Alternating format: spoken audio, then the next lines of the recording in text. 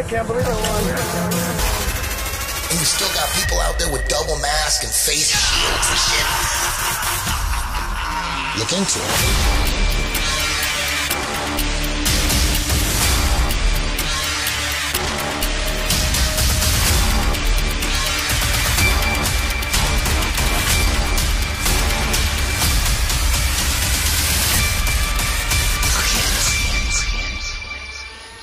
You can tell it's real because it looks so fake. Welcome to another episode of Look Into It. Tonight, no childhood stories from me, no Kiss stories, no Wasp, no Queensryche. We're going to get right back into conspiracy theories today, and we're going to go deep and dark. But like I've said before in previous episodes, every episode is going to be different, man. We're going to have a football fucking episode eventually. We're going to be talking about the Cleveland Browns and all that shit. So I'm going to let you know right off the top. I'm going to let you know right off the top whether you should just turn this motherfucker off and just, you want conspiracy theories every episode. I get it. Tinfoil Hat got all kind of fucking conspiracy theory episodes. Every Conspiracy Social Club, fucking Union of the Unwanted, all that shit on Rockfin. You don't need me. You don't need me. Sometimes I'm going to tell some childhood stories. Some people like it. Some people don't. But today you're in luck. We're going to get fucking deep. My guest today is the author of Esoteric Hollywood, books 1 and 2, the one, the only Jay Dyer. Jay, how you doing? What's up, dude? It's kind of surreal, man. It's crazy to be on here. I've watched a lot of your podcasts, so I'm really happy to be here, man. Thanks for having me. Hey, dude, thank you for doing it, man. And also joining us is my brother from another mother. He's the reason I'm even doing stand-up comedy right now. You know, I used to do stand-up comedy before 10th Planet. I was working as a writer on the Man Show for Comedy Central. Fucking hated it. Couldn't wait to get the fuck out of Hollywood. I hated it first day on the job. I'm like, what the fuck am I doing here? And I ran away from that shit as soon as I tapped Hoyler in Abu Dhabi. I'm like, you know what? I'm gonna do jujitsu. Fuck this comedy shit. So I just ran away from comedy. And but I never stopped writing. Never stopped putting ideas down together. I said, one day I'm going to go back and do some stand-up one day. And then year after year after year, I never went back up. And then Sam, who I knew from the old days when I used to hang out with Joe at the Comedy Store back in 2000, 2001, 2002, Sam, he said, hey, dude, if you ever want to do comedy again, I'll put you on my show. He was doing Tuesday nights at the Comedy Store, Comedy Chaos. And I was like, damn, I don't know. It's been so fucking long. I don't know. And Sam was fucking pushing me. And I said, okay, fuck it. I'll try it once. And I went back up, man. And I haven't looked back. And me and Sam been on the road doing tinfoil hat comedy shows all over the country. We got Tallahassee coming up. June like 17th or 18th, something like that. And then Jacksonville the next day. So we're doing Tallahassee and Jacksonville back to back. My brother from another mother, here he is, Sam Tripoli. How you doing, Sam? Brother, how are you? I'm so excited to be on your new podcast, dude.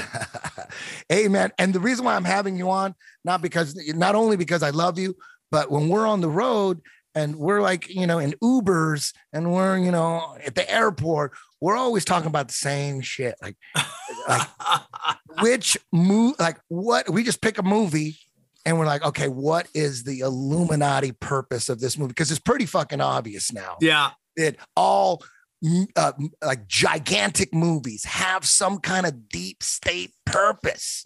Right. And I always talk about like, for sure, the zombie genre. Zombies are so huge. Zombies are huge. And it's so obvious what the zombie genre is for. It's to push the threat of contagion, the fear of contagion. Ooh, it's going to spread. And it's like the worst possible thing you can get. Being a zombie is worse than getting fucking leprosy. It's worse than getting fucking herpes on your fucking face. Yeah, being a zombie is the worst. So they get the worst shit. Do zombies get STDs? That's a real question, bro. What's worse than a zombie get a gonorrhea and shit? Dude, zombies are worse than being dead. It's better to get some disease and die than to get some disease in your 100%. It's always about some like bio lab that loses it and everybody goes nuts. And then everybody needs the vaccine. Oh, we got to get the vaccine. It's all about the vaccine. And it's in like a green vial. And then, the vaccine's going to save everybody. Some dude gets out and bites everybody. For sure. You know what's so interesting is like when you look back at a lot of the movies, they were just more clever at how they got it out. Now it's just like either the writers are shitty or something, and it's just so much more blatant now. It's like, it's so obvious what they're doing. Back then, like you look at, you're like, oh my God, that's what they were doing. We weren't looking for it, and they were more clever at how they got the propaganda out. Am I wrong, Jay? It seemed like they were a little more and I think that's the opposite of comedy now, right? Like comedy now, you have to get real clever with how you say some fucking, politically incorrect shit. Whereas before you could come out and just say, now you got to say it in a way where they don't know if you're being offended. Like we talk about all the time, Eddie, when we're on the road, we have certain jokes where like, I know what you're saying there. And it's really clever because they can't get mad at you for saying it. It's all mindfuck shit. But in movies, it was the opposite way. It's like they said the same shit, but it was like super duper intelligent how they gave it away, not to arise all the crazy right-wing Christians. And now it just seems like they're either lazy or they just don't care, and they're just hitting you with blatant stuff. I don't know. Is that how you see it, Jay? Some of that for sure. I mean, like if you think back to the 60s, 50s and 60s, like they had a whole studio, right, that was like 250 of the top directors and producers with secret access that nobody knew about until, Dave McGowan started putting out his material, the Laurel Canyon stuff. And the weird part about that was that the top directors out there, Disney, you had people like the top actors of the time, Jimmy Stewart, like they had access to Laurel Canyon Studios, and nobody even knows the thousands of productions that they made. There's a couple things on YouTube that have been kind of declassified as public domain now, which demonstrates that this is all true. And you can see clips of like Jimmy Stewart up there, filming movies for the FBI and whatnot. But what that shows is that like even back to that time, like the 50s and 60s, there was a totally, intimate married at the hip relationship between the Pentagon, the CIA, the intelligence agencies and whatnot, and Hollywood. And it's always been that way, to the point of like some of the biggest directors, A-listers, did spying on the side. A lot of people don't know that, but like John Ford, Greta Garbo, Sterling Hayden, Christopher Lee, Julia Child worked for the OSS. Cary Grant was a spy. Dude. Yeah, Marlene Dietrich, Frank Sinatra was like a FBI informant and a CIA go-between. So all these people were doing their, stage stuff, their Hollywood stuff, and they're also basically, tied at the hip to the intelligence agency. So, I mean, when I was doing grad work on this, I thought that shit was crazy. I was like, that's too out there. But then you realize when you get deeper and deeper into this, even just at an academic level, not a conspiracy level, but like the actual academic research backs up the craziest shit about this stuff. Like, and more comes out over time. Like, people's biographies come out after they pass away. Oh yeah, by the way, they were a spy for the CIA and they were sleeping with everybody and compromising them. I mean, it gets into that level, eyes wide shut level shit too. Now, Jay, let's back up a little bit. Can you, and take your time with this, give me, I am fascinated with this, with people's stories of how they opened their eyes and how they became awake. Because I mean, how old were you when you were still caught in the Matrix? And what was it that opened your first eye, and then the second eye, then the third eye? What was the process? I had a few wild experiences. I mean, I was a crazy, wild party dude in high school. I was just telling Sam the other day, I was like the wittiest superlative dude. And then we were partying one night and I had a really bad acid trip. And I had a sort of out of body experience where I interacted with this entity. I look back on it now and I think it was probably something, demonic, but that really shook me up. It kind of jolted my world. And that got me into philosophy, asking bigger questions, reading the Bible, that kind of stuff, reading about some conspiracy stuff. I was first exposed to that when I was about 18 or 19. A lot of stuff to do with Freemasons and the United Nations and communist conspiracies, that kind of stuff. So I got introduced to that a couple of years later after 9/11. I remember watching Burmas's documentary. Loose Change had come out, and then I was first exposed. Remember E-Bombs World, right? Yes, remember that old ass site where yeah, with all the crazy shit, right? All that crazy shit, right? Like 2 chicks, 1 cup, or whatever that shit was. And then I remember Burmas's a clip from Loose Change popped up, and I was like on break at work, scrolling through that kind of stuff, and I was like, this is pretty crazy. Like that plane doesn't fit that hole in the building on the Pentagon, right? So something is up with that. And around that same time, I remember stumbling across some really weird fringe website, and they had a bunch of Alex Jones clips. And it was Alex when he was still on public access in Austin. He was talking about Skull and Bones in Bohemian Grove. And I'd never seen Alex Jones before, but I was watching these little like Windows Media clip, that like takes like 5 seconds or 5 minutes for it to pop up and start playing. And then here's Alex Jones, like young Alex Jones. It was real. Yeah, dude. They're doing it. They're at Bohemian Grove, folks. The Skull and Bones. And I was like, what is this shit? So I started reading about Skull and Bones. I read about Skull and Bones. I read about Bohemian Grove.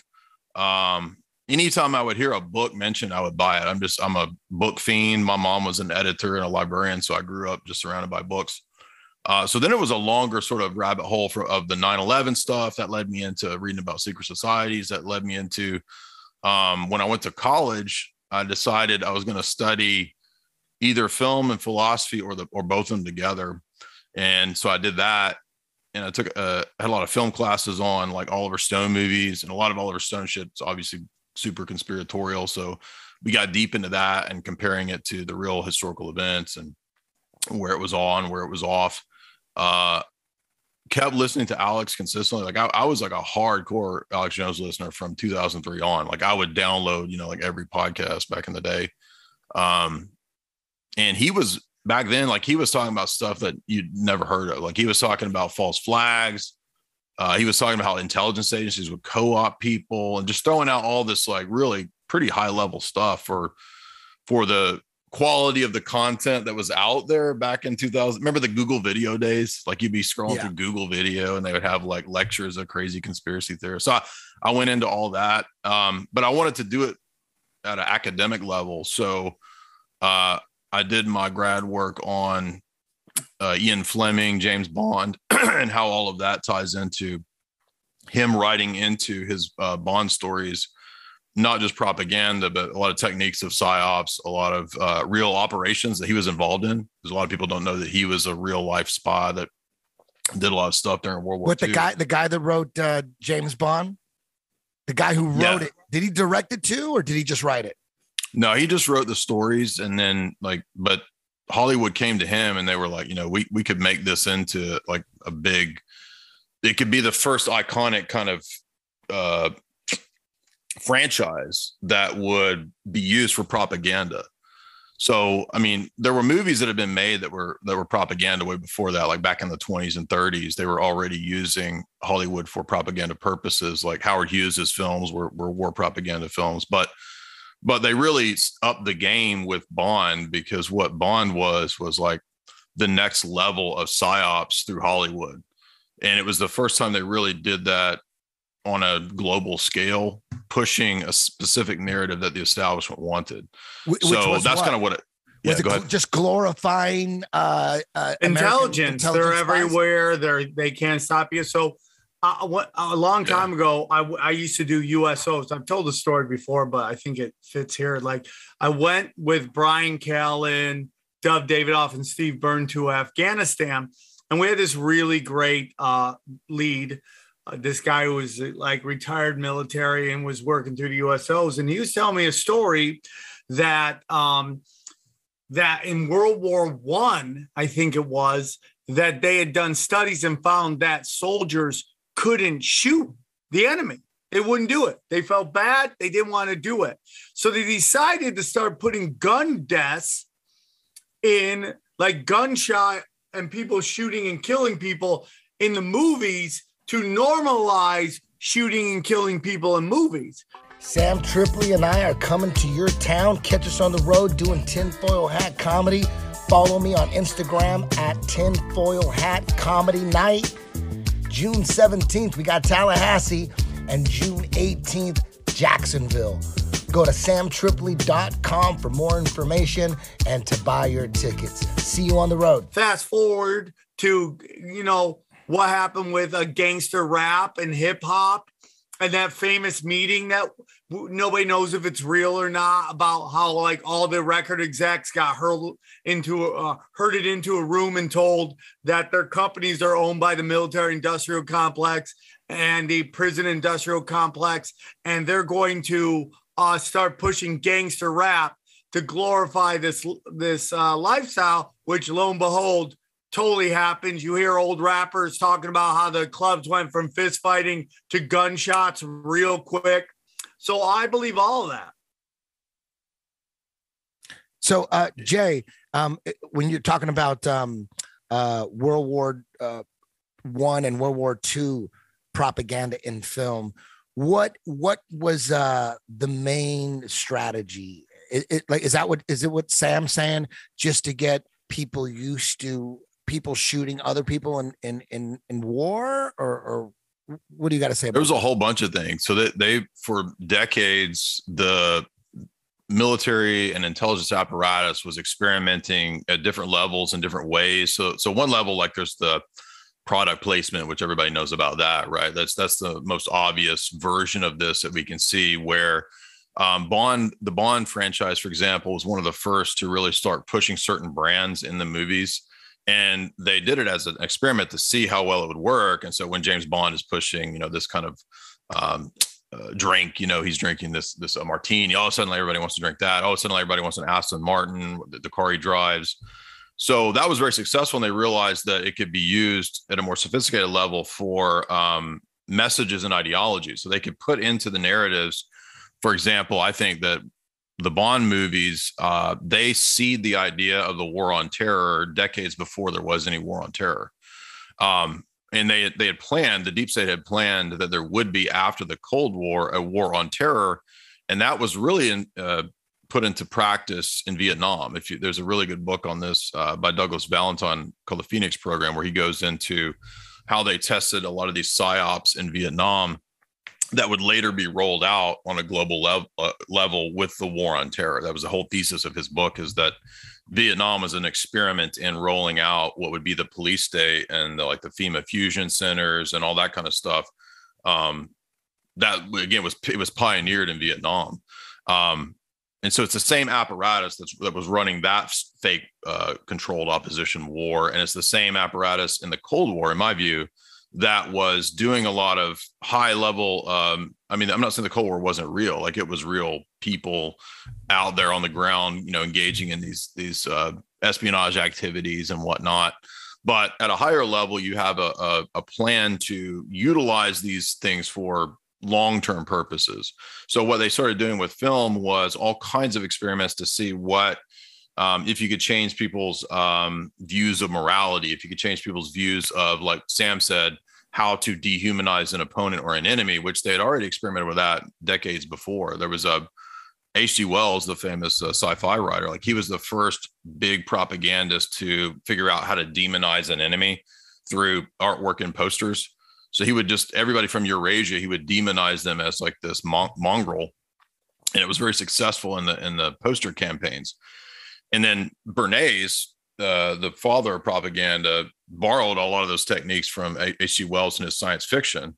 And Hollywood was doing the same thing at the same time. So basically, it's not just Hollywood, but media itself is actually a product of the OSS and wartime intelligence, and how they would use a lot of techniques, for example, out of advertising. So a lot of the admin that came from military intelligence and the OSS, they immediately went to be the heads of the networks, the CBS, ABC, NBC. They were all staffed by people that were like psyops masters in the time of World War II. So there's a whole bunch of different examples and phases of this. But if you want a World War II example, Hitchcock he shot tons of propaganda film for the British Ministry of Information, which was another office of basically psyops and intelligence.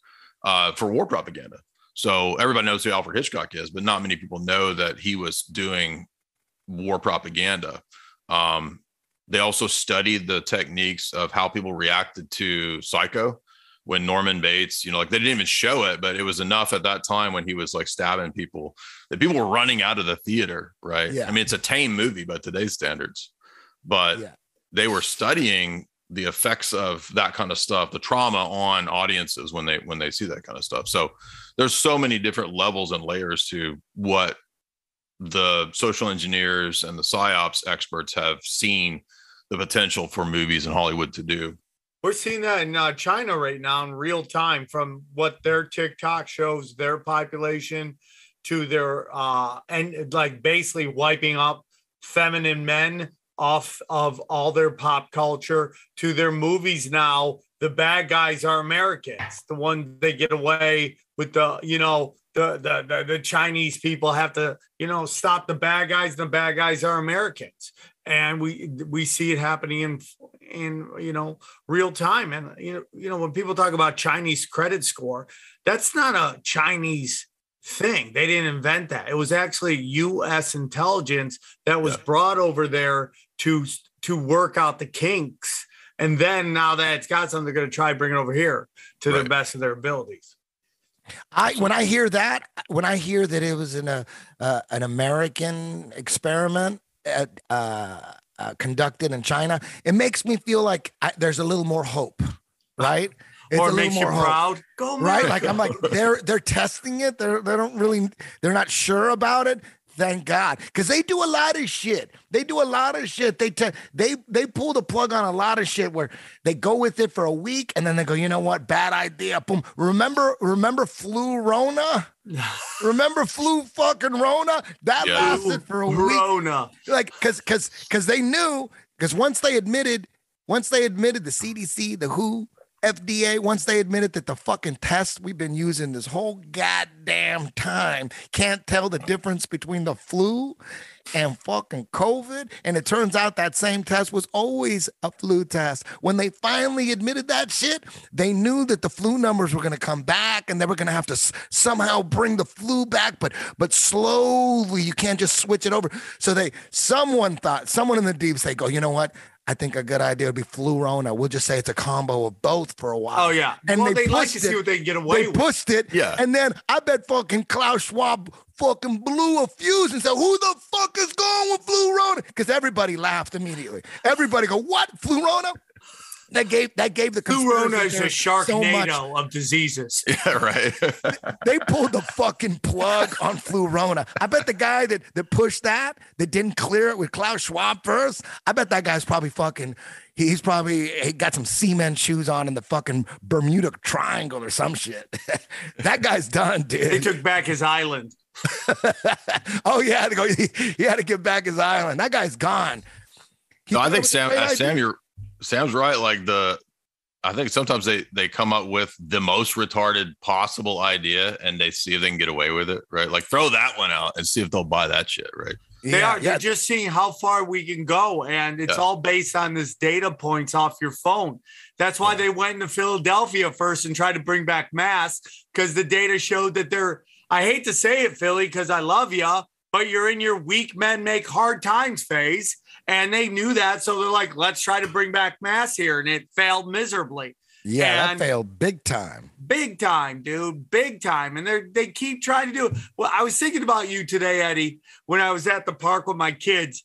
And I looked around and it was so funny because it was like 180 from like 2 years ago, where like I looked around and there was a couple people with masks on and most people didn't have masks on. Like 2 years ago, everybody had masks on. A couple people didn't have masks on. It's like this weird kind of flip that's happened. Yeah. That is almost like, are we in a bizarro timeline right now? Because it's so completely different. And I just want to interview people like, why are you still wearing the mask? Like, what is keeping that mask on? But I thought it was really like the indoctrination is so strong right now. It's strong as hell. And they've been doing masks and they've been doing little mini pandemics in Asia forever. Yeah. That's what they do. They do pandemics all the goddamn time. When I'd go to Asia, I'd see dudes with masks all the goddamn time. They always had masks. They got that culture down with the mask. Right. So you see them here in the United States. A good percentage of the people still wearing masks in the United States are Asians because that's their culture. Right. They got them good. Now let me ask you I'm going to have random questions coming out, but what do you think? What was the purpose of the Little Rascals? that couldn't be that had to have remember a purpose, the Little right? Rascals. Think about Little Rascals. Even if you never thought about it before, off the top of your head. Little Rascals, bro? What's Deep State? Give me Deep State, Little Rascals. The Deep State purpose for buckwheat, right? I don't know, man. I mean, you threw me for a loop there. Without any kind of child trafficking type thing with Little Rascals. Okay, we can go with that. Think about it. Maybe bunch of kids. Weren't they? Are they like orphans? They're like orphans. Yeah. Yeah. So it's that.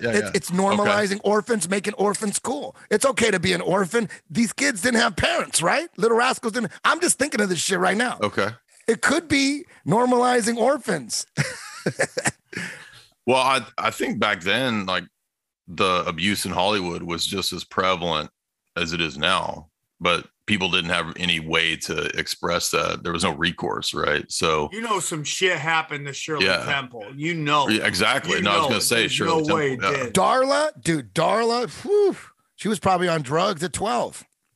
Well, they said that Judy Garland, right? They always talk about how she was like drugged up and she just basically had to live on set, right? She couldn't leave the set, controlled by her handlers. There's a movie that kind of hints at this, not with her, but just in general, that Coen Brothers movie, Hail Caesar. I think if you remember the Josh Brolin character, he's like the fixer. So he like keeps everybody in line and covers up, the murders, and he does all that kind of shit. Like organized crime would play that role for a lot of people in Hollywood.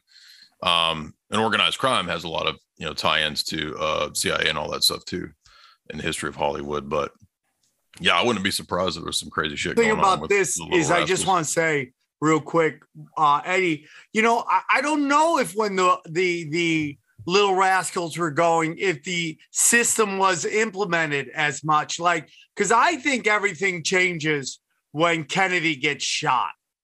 And, that's when the CIA that's when the Dulles brothers bring in over the Nazis. That's when we start seeing the propaganda. That's when we see the Bush takeover and the Bush death cult start to seep everywhere. So I'm not saying there wasn't propaganda way back in the day, but I just don't know if it was the same organization that has got everything on lockdown right now, right? I don't know shit. I wasn't back there, but to me, it seems like TV and the movie industry was made to propagandize. I don't think it was just some organic thing like some filmmakers making movies and then it later got hijacked. I think when it comes to TV and movies, I think, and I could be totally wrong, I just come to the conclusion based on what I know, gun to my head, I would say TV was created to propagandize. Movies were created, the movie business was from day one. This is how we're going to get them. We're going to get them all in a little room and we're going to just show a screen. I don't know. I'm sure World War, think about the Reefer Madness propaganda with weed. That was in the 30s. And that was straight up just the craziest propaganda, the most blatant, like they would show, like there was silent films that demonized weed. Like they would have someone smoking weed in the silent film and then like bust out guns, start shooting people and shit. So that was in the 30s. So I think from day one, it's been under control. That's I think the Three Stooges, I got to think about that. What is the deep state purpose behind Three Stooges? There's got to be something, right?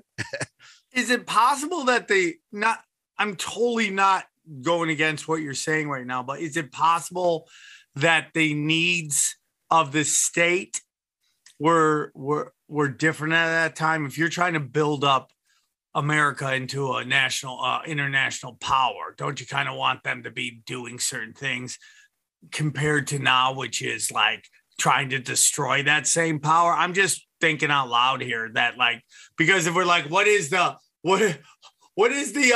deep state of Welcome Back Carter? I like dude, I bet you there is, dog. Don't laugh what at is that. it, dude? I don't like, is there something like, what is it? Sweat hogs or farm animals? I don't know, dude. It's like, what was the weirdness? So, I mean, anything's possible. Dude, those guys was that high school? Was Welcome Back Carter high school? Yeah. Those guys are like 35. Yeah, dude. Oh, yeah.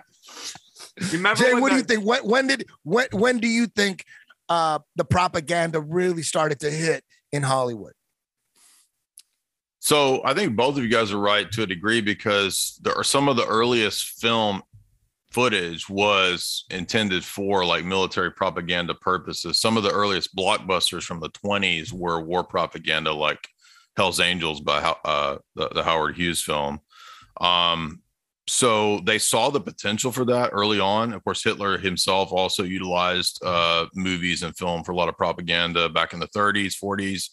And then by the time of World War II, it ramped up to the next level where they were playing propaganda reels before every movie, right? So, and then at the same time, there was a huge interplay that like new information about this, like, is still coming out. Like the field of academics analyzing the history of Hollywood and propaganda, it's actually fairly new, like in terms of academic people writing about it. There's not that many books out there about it. And so the people are discovering new relationships that nobody even knew about. That's why when, Dave McGowan was talking about Laurel Canyon, that was such a big revelation. I was already almost done with my book when I read Dave's book. I had to go back and like add that to the first chapter because it was so relevant to what I was writing about in Esoteric Hollywood. But it ramps up. And then when you get those people coming out of the wartime intelligence apparatus and then being the heads of the networks, when they came out with the networks, that was a huge, like, next level of propaganda. And then the Cold War, again, is like took it to the next level. So Hollywood just kind of kept going more and more and more into the domain of propaganda. And yeah, after JFK, for sure, like it ramped up because that took the Cold War to the next level because people thought that was Oswald, which obviously it wasn't, but it was blamed on a Soviet, right? It was blamed on a communist, supposedly, to feed into the Cold War narrative. All the Bond films, for the most part, take place during a Cold War narrative. All of that was pushing Cold War stuff. And it was also pushing the ideology of the West. Like James Bond is supposed to be the preeminent icon of like the Western dude that he's just a killing machine with no morals at all. And he's a pure consumerist. That's why he's all obsessed with the best watch, the best car, the best women. But he has no heart, no feeling at all. And that's what Western ideology wanted to project against the Soviet idea of communism, collectivism. I'm not saying either one, they're both bad in my view. Like they're both extremes that were being used as a dialectical controlled opposition.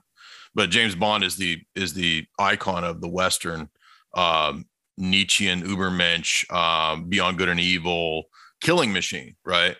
But then the irony is that in the novels, like he's a miserable person. He himself, like he says he's miserable. He can never connect with anybody. So he's just like a totally nihilistic monster, actually, in the novels, right? And he's miserable. And the irony is that that's what the people who run the West wanted to turn the West into, was a bunch of atomized, materialistic, just totally self-absorbed people that can't have any connections with any other people. Yeah, so he's an image of the atomization that they wanted to create in the West, and that's why he's so useful for propaganda. They didn't just do it with like music and film; they did it with like art, like real art, like even like painting. People, famous painters, famous philosophers, authors. Noam Chomsky was part of this group. I forget what they call Operation something, where they wanted to push artists who questioned the U.S. government and what they did. So it made it look like that capitalism was more open-minded to anti-authority than communism. Yeah, there was a CIA project called the Congress for Cultural Freedom. There's a whole book by academic CIA and the Cultural Cold War.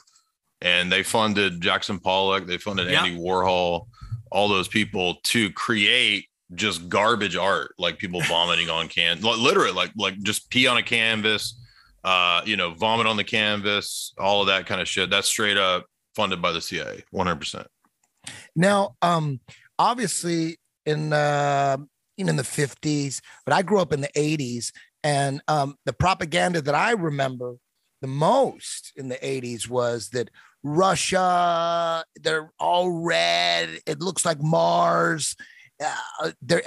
All these people are watching you like KGB. They got black trench coats and a hat, and they watch everything you do, and they're so evil. What was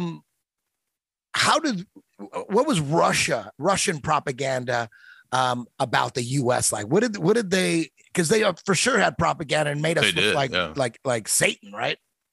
There's some pretty awesome YouTube clips you can pull up. You can find ones of propaganda exposés that they would run on air in Soviet Russia back in the 80s. And I'm not saying I'm not Soviet, or I'm not pro-communist. I think both sides again of that are bad news. But if you watch those documentaries about American propaganda, they're totally accurate. Like, it's all about the stuff we're talking about, right? Again, that doesn't mean that the communist Soviet system is good. It's not. It was a nightmare. But both of these systems are materialistic, atheistic, nihilistic systems. One of them is about, just follow your own base desires and be a coon pod consumerist. And then the other one is, worship the state, worship your daddy figure Stalin, worship Khrushchev. The collective, cosmic Soviet state will take us to, a space-based utopia like Star Trek, right? So it's two different mythologies that were clashed together, but they do call out in their propaganda the fact that we're run by a corporate elite. We are programmed to be basically mindless consumers, right? We're mind controlled. All of that shit was true. But that doesn't mean that I'm saying communism or Sovietism is good. But that was the propaganda that the KGB was beaming out to the Russians. We got a video. Hibbler, can you play this? We just pulled Russian propaganda. Yeah, that's probably it. Our TV can always be trusted. I would never trust American TV, all those channels and different programs. In recent years, the Soviet media has said much about the American way of life, and its portrait of America is a dark one.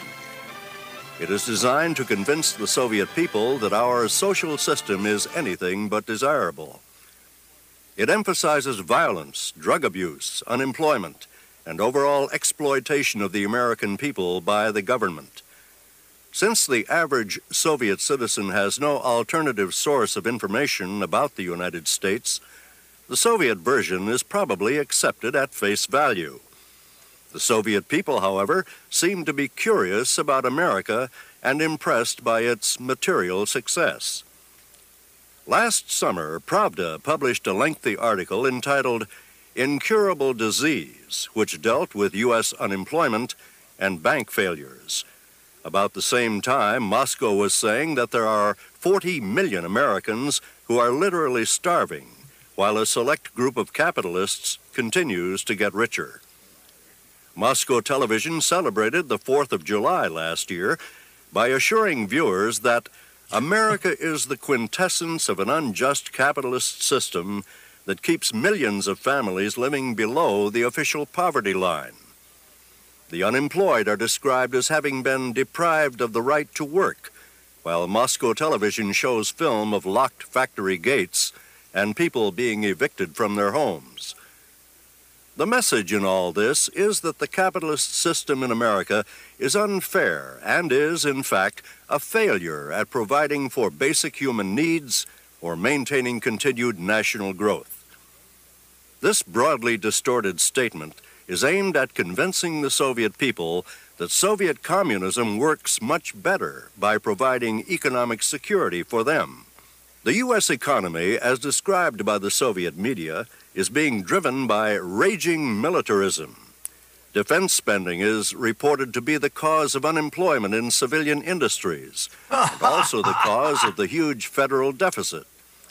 The Soviet Defense Ministry newspaper Red Star says that American young people are receiving militarist brainwashing from films like Rambo. Also included as malicious and distorted are Telephone, a film about a KGB assassin on the job in the U.S., and Red Dawn, which depicts an invasion of Colorado by Cuban and Soviet troops. Nice. That's actually true. Like all of those movies that were mentioned actually were Pentagon propaganda movies. They make, no lie detected. No lie detected. I mean, yeah, they make the United States look like what we think is happening in Venezuela, right? Exactly. They're just showing like, bad parts of the inner city. And, they think like the whole country's the whole country's that way, right? Well, there's a lot of truth to it. I mean, when they talk about how a lot of stuff is suffering here because of how much money we spend on our military, that's 100% true. I mean, 100% true. People are going broke more in America than ever. That's 100% true. Now, if you're asking me if I can pick between capitalism and communism, I'll take capitalism every day. Yeah. But I mean, I didn't detect a lot of lies in there. I mean, it's just like sometimes when you put a mirror up to yourself, you kind of go, what the fuck? And, for me, like I can differentiate between the American people and the American government, just like I can do it with like the Russian people and the Russian government. And where was the lie in a lot of that stuff? The propagandize and all that shit. I'm giving you all the tracks. You gotta make the playlist. All right, I'm just showing you all the different songs. You arrange them the way you want to. That's all it is. So when you're playing quarter guard, you only have one way. You can go dogfight, or you could go deep half stuff. You could do that shit too. Like if I have this right here, I can go to dogfight. Right? I can go boom, come up here and attack. This is like a tug of war grip right here. This is a burrito grip, bam, here. And then from here, so to get that underhook, he's not letting me get the underhook, but if I can get a hold of a 2-on-1 burrito grip here, and then shoot up and pin it, and get up on my elbow here. And then I'm gonna go bam, and just dive in and grab this. And then once I'm here, I'm gonna half flex him, make him base, and then bring that knee up, boom. If you can't get the lockdown, fuck it, but you got quarter guard, get that underhook. Start battling your wrist. Get that up, boom. Did that help? I mean, like usually there's some sort of truth in what, I mean, at least maybe not in the 80s when we were still all making money here, but if we take that to what's going on right now, seems like that's what's going on. Now, Jay, you mentioned Dave McGowan earlier, and I've talked about him before. He wrote the book Weird Scenes in Laurel Canyon. And for those of you that have never heard of it or heard of him, it's basically a book about the 60s, Laurel Canyon, basically in Hollywood, that whole area. It's like a community that lives in the hills, right? In the middle of Hollywood. And the main street that runs through it is Laurel Canyon. And that's actually the name of the area too. And the book basically talks about how in the 60s, a lot of that's the 60s music, a lot of the hippie music that came from Laurel Canyon had connections to a secret military base right there in Laurel Canyon called Lookout Mountain Laboratories, which was actually the most sophisticated movie studio at the time. And the official story is that they were making they were filming nuclear bombs blowing up, and they were analyzing them. But really, in Dave McGowan's talking about, he's focusing more on the music, but the fact that there was all these American intelligence officers in that area living there, they had families, they had kids. And when it just so happens to be coincidentally that all these bands that came out of nowhere, Mamas and the Papas, even the Doors, all these bands, so many, the list goes on and on, that they had people in the bands that were directly related to these intelligence officers, like their kids. Yeah. And when you look at these bands, they didn't struggle. They had no demos. They immediately got pushed. And then you find out that there was, for a big portion of those bands in the 60s, there was really one band doing all the music. They're called the Wrecking Crew. And they were doing all the music. Like, music was so fake in the 60s. And I always knew there was a reason I was never really into 60s music. I mean, I like Jimi Hendrix. I like, Black Sabbath and but most 60s music, I just did not vibe with. I started liking 70s music. So Dave McGowan wrote this book about all these connections.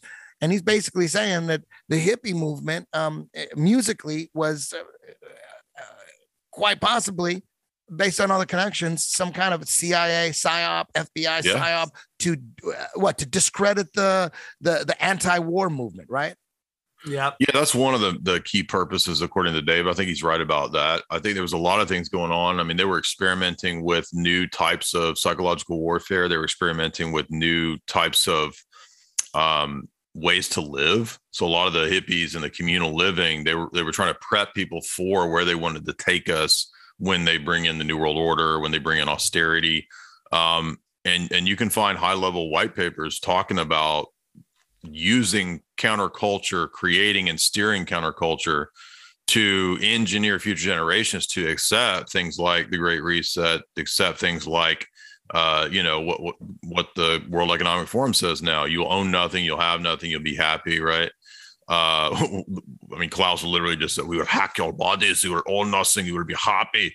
I mean, this is all the same attitude of like communal hippies, and they didn't come up with these ideas. They were being told by people working with high level military. Some generals were involved in this. If you watch that documentary, I'd forgotten about this. I just did a review on my YouTube channel of this documentary the other day. It's called The Unabomber, the Internet, and LSD. Oh shit! By a German dude that made this documentary in like 2003 or 4. It's a forgotten documentary, but it's really important because he points out that the hippies in the Silicon were also connected to the Silicon Valley people, and they had the idea for the internet from DARPA, right? But it wasn't hippies that came up with this. It was like the military industrial complex was talking to a lot of these hippies and seeding these ideas amongst these groups and doing experiments. And that's why Tim Leary, there's a clip, you can pull it up on YouTube, where he's like, if you want to thank anybody for the 60s counterculture, he says, thank the CIA, because they were the ones giving not just the people at like the music festivals and the Laurel Canyon scene, but Owsley Stanley was giving, at the direction of the CIA, giving the Grateful Dead 4 million tabs of LSD throughout their concerts. Yeah, dude, 100%. Duncan. And I mean, I'm not trying to be preachy. Like, I mean, I've done a lot of acid plenty of times, but I'm saying that like the purpose of it being given out was an experiment to see how it changed people, how they went and what they had done. Now this sounds kind of crazy, but they studied indigenous tribes and they studied like shamanism. And they wanted to see how they could create a culture where people would submit to the pop culture figure or the social engineers or whatever, like a ritual initiation and the submission to a shaman. So that the MKUltra project is literally kind of birthed out of like shamanism, like Carlos Castaneda stuff. And how can we get people to be total mind control slaves of the culture that we create? And so I think, yeah, you're right. A lot of people who were in that scene were legitimate anti-war people, but a lot of people weren't, and they were just created wholesale out of, like you said, like if you were, I'm trying to remember the bands. It was like the Monkees, the Byrds, Beach Boys, Mamas and Papas. Wrecking Crew did all the studio music. I mean, they would play sometimes publicly, but the studio music was all the Wrecking Crew, right? And that's because these bands had to kind of be propped up. And by the way, they were promoted by some of the big record labels. They were promoted by Time Magazine, which was the Skull and Bones CIA run magazine by Henry Luce. Yeah. I mean, he was featuring the counterculture. Chronos is Time, Black Cubit Saturn. Yeah. I think they were doing that on purpose, right? And I mean, I heard you, I was listening to one of your podcasts the other day, Eddie, where you were talking about Zappa. I'd forgotten that Dave talks about Frank Zappa's dad worked at the Edgewood Arsenal, which is a biowarfare lab. And it's the same lab connected to Dow Chemicals that created STP, which is this like horrible drug that a bunch of people took and went crazy on. But it was his dad that was like involved in that. And I think he was part of that culture creation scene too. Yeah, and it's so crazy that Jim, the whole Jim Morrison story. Oh yeah, Admiral Morrison, Gulf of Tonkin, right? That his Jim Morrison's dad. First of all, Jim Morrison, I mean, I could be totally wrong, but this is what Dave McGowan was saying. Jim Morrison wasn't like your typical rock star where he grew up wanting to be a rock star. He was writing a lot of poetry in school. He knew he wanted to sing. He was just a regular guy with no rock star aspirations. And all of a sudden, according to Dave McGowan, he's this big rock star. And coincidentally, and coming from LA in the Laurel Canyon, coincidentally, his dad, no one disputes this so far, his dad orchestrated the Gulf of Tonkin, which was the false flag that got us into Vietnam. Isn't that a fucking coincidence? If that's true, maybe it's not true, but damn, I haven't heard anybody say it's not true. It is true, though. Yeah, it's true. Yeah. If you take a look at what's going on in modern day today, how many times do we find out that somebody famous, their uncle, their father, their mother, their cousin is famous? There's always a story. It's never just like very rarely, and I know a couple people, but very rarely at the highest levels does it just come, mostly actors. I think stand-up comics, I know a couple people like Sebastian Maniscalco's parents are just immigrants, and Leslie Jones and Tiffany Haddish, they didn't have any connections, but maybe I'm wrong. But I don't hear it on that, but most of these people, like Jennifer Aniston's mother was a famous casting director. And then there's you go through celebrities who are military brats. They're everywhere, and they love to blow them up because those people grew up in military families where everything's about following orders and doing the best for your government and all that stuff. Right. And it just happens over and over. But I find it very interesting. I'd love to hear your guys' thoughts as the internet becomes more and more powerful and the legacy media starts to die. Is it going to be easy for them to blow these people up anymore? I don't know, man. It's the one thing that trips me out is it's not just what you're saying, Sam. Totally true. All these connections, Anderson Cooper is from isn't he from the Vanderbilt? Yeah. I mean, it could be hey, you know what? People are just hooking each other up. It's all about who you know. Your parents hook you up. It's no big deal. You want to hook up your kids. I get that too. But then you have Bill Gates and his parents. You know what I mean? You look into Bill Gates' parents, oh shit. Wasn't Jeff his Bezos? mom? Isn't his mom didn't she have something to do with the founding of Planned Parenthood or something? Yeah, his dad. Yeah. Oh, his dad. And his dad was a eugenicist. His dad ran the Central Bank of Washington. His mother was very high up at IBM, where he basically got his what's it called? His system for his computers. I forget what the exact word is, but he got that from her. I mean, I look at the Microsoft logo is a swastika. I mean, it's already fucking there, dude. It's his operating system. There it is. The weird thing about the Laurel Canyon scene, and it's the same with Hollywood. What I did in my book with Hollywood, Dave did in his book with a lot of the music scene, but that overlaps with Hollywood too.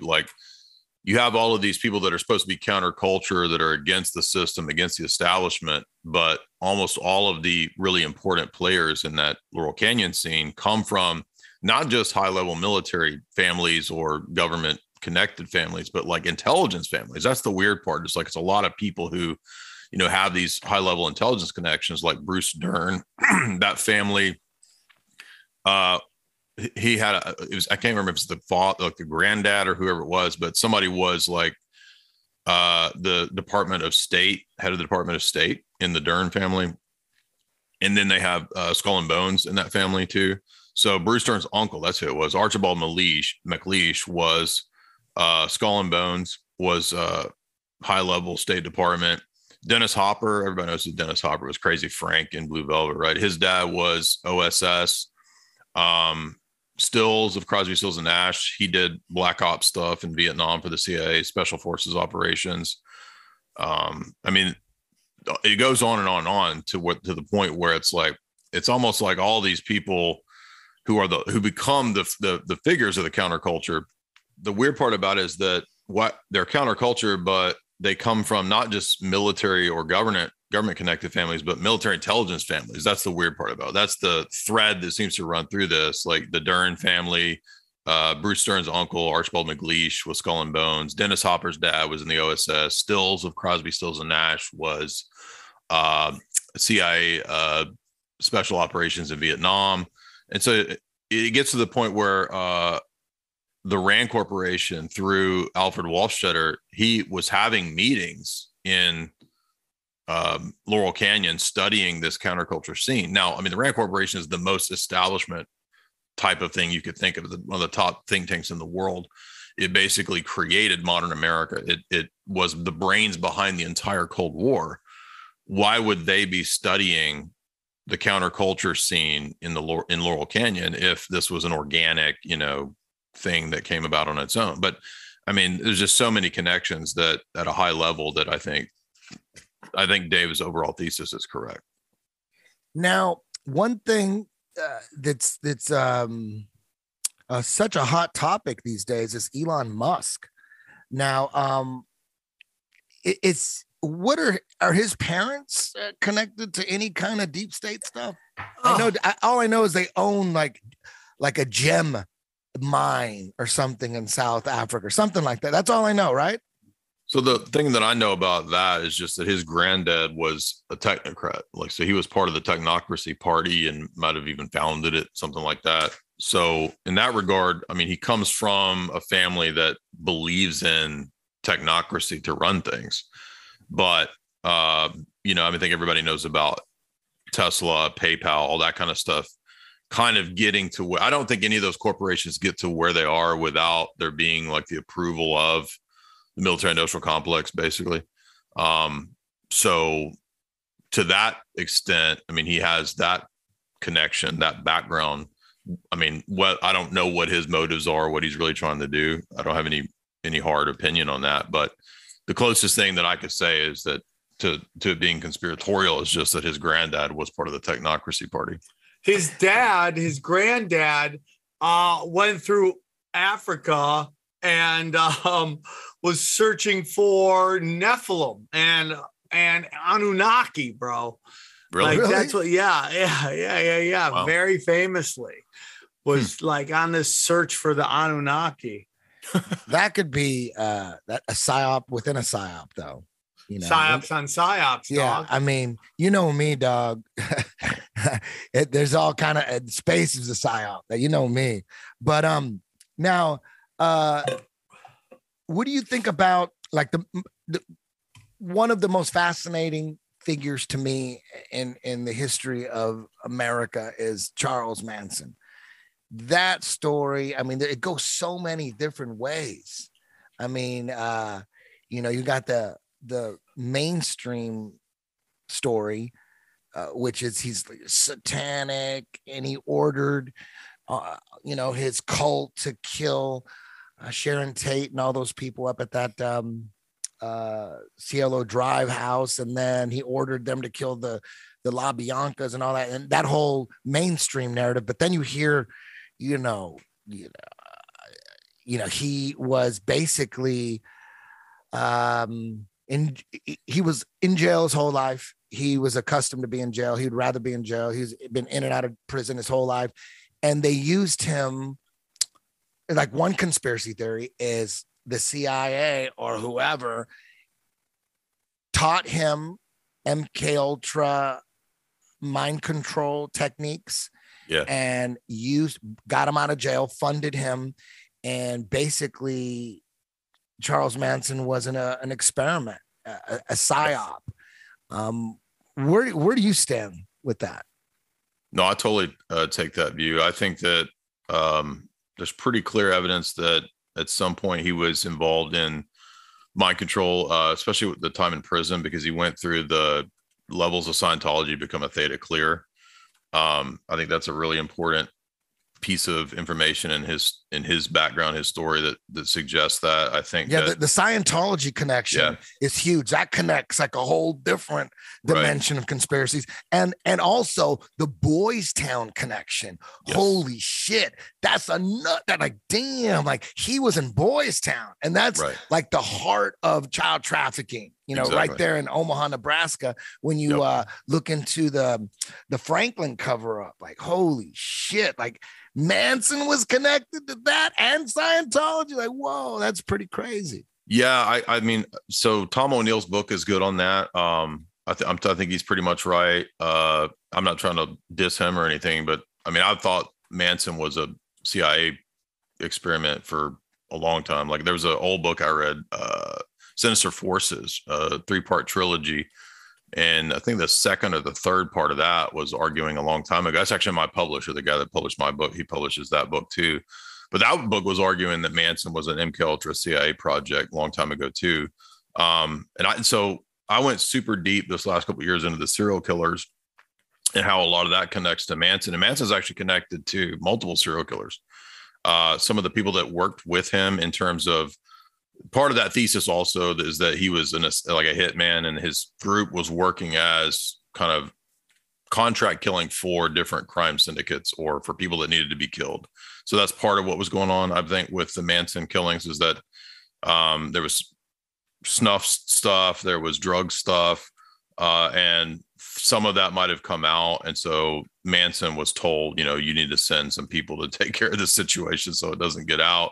I think that's the most sensible explanation. And O'Neill in his book, like he talks about a lot of the people in the circles, the direct circles of Manson were working with organized crime. Some of them were connected to the CIA as an assassin, like that Tico guy.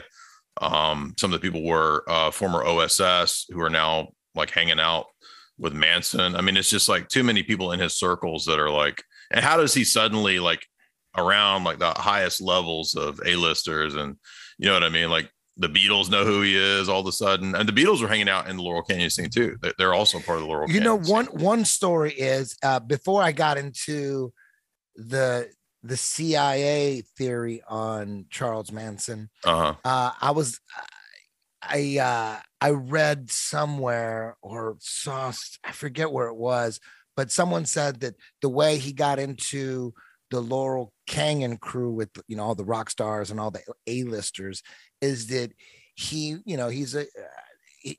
the mainstream narrative on him is he's a mastermind as far as mind control goes, and as far as being like a cult leader and controlling women and all that stuff. So before I found out the CIA stuff, the story was he played guitar and he had some songs and shit. He was a songwriter, and he had all these girls that around him in his cult, and they'd do whatever he said. And he said strategically, to get a record deal, he was going to go hang out in Hollywood, hang out at the Rainbow, and find some rock stars and send his girls over to him, to basically, get him erections. Right. And then Charles Manson would just stroll over and say, hey, you meet my girls, you want to party with them? They like you. Let's go party somewhere. And then he got into the A-list circles by using women and sending his women in. Yes. That's what I heard initially. There might be some truth to that too, but I'm totally on board with he was, guided by the CIA the whole time. Well, that in that O'Neill book that Sam just had that Tom O'Neill on, and he talks about he names the dudes, like he says that that Tico guy was a CIA assassin, and he hung out. Tico was who? Tico was I don't remember his name. I just remember Tex. There was a Tex, right?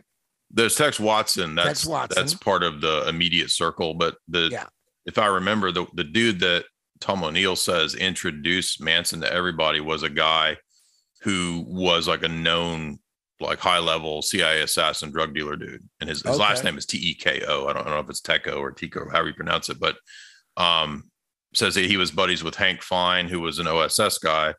And together the Fine guy sent Green Acres star, because I wrote this down, Addie Albert, to Mexico for assassin and spy work. And then together, this crew is who introduced Manson to these higher level people. So basically a known drug dealer assassin guys who kind of introduced him. And by the way, to back up what you're saying about the technique with drugs or with girls. So there was another dude who was the model of Manson Gowan covers named Vito Paulikas. And Vito was like an experiment in how to create a little pop culture cult like that. And he has all the similarities to Manson before Manson. So he was like this wandering dude. He had a bunch of groupies around him. He would compromise people with the girls. He would give them drugs, but he never did drugs. And you can find interviews with Vito Paulikas. He's crazy, wild dude, but he was like, "Oh, I don't do drugs. I only give drugs to the chicks." Right? He just handles them basically. Respect. He had the name. He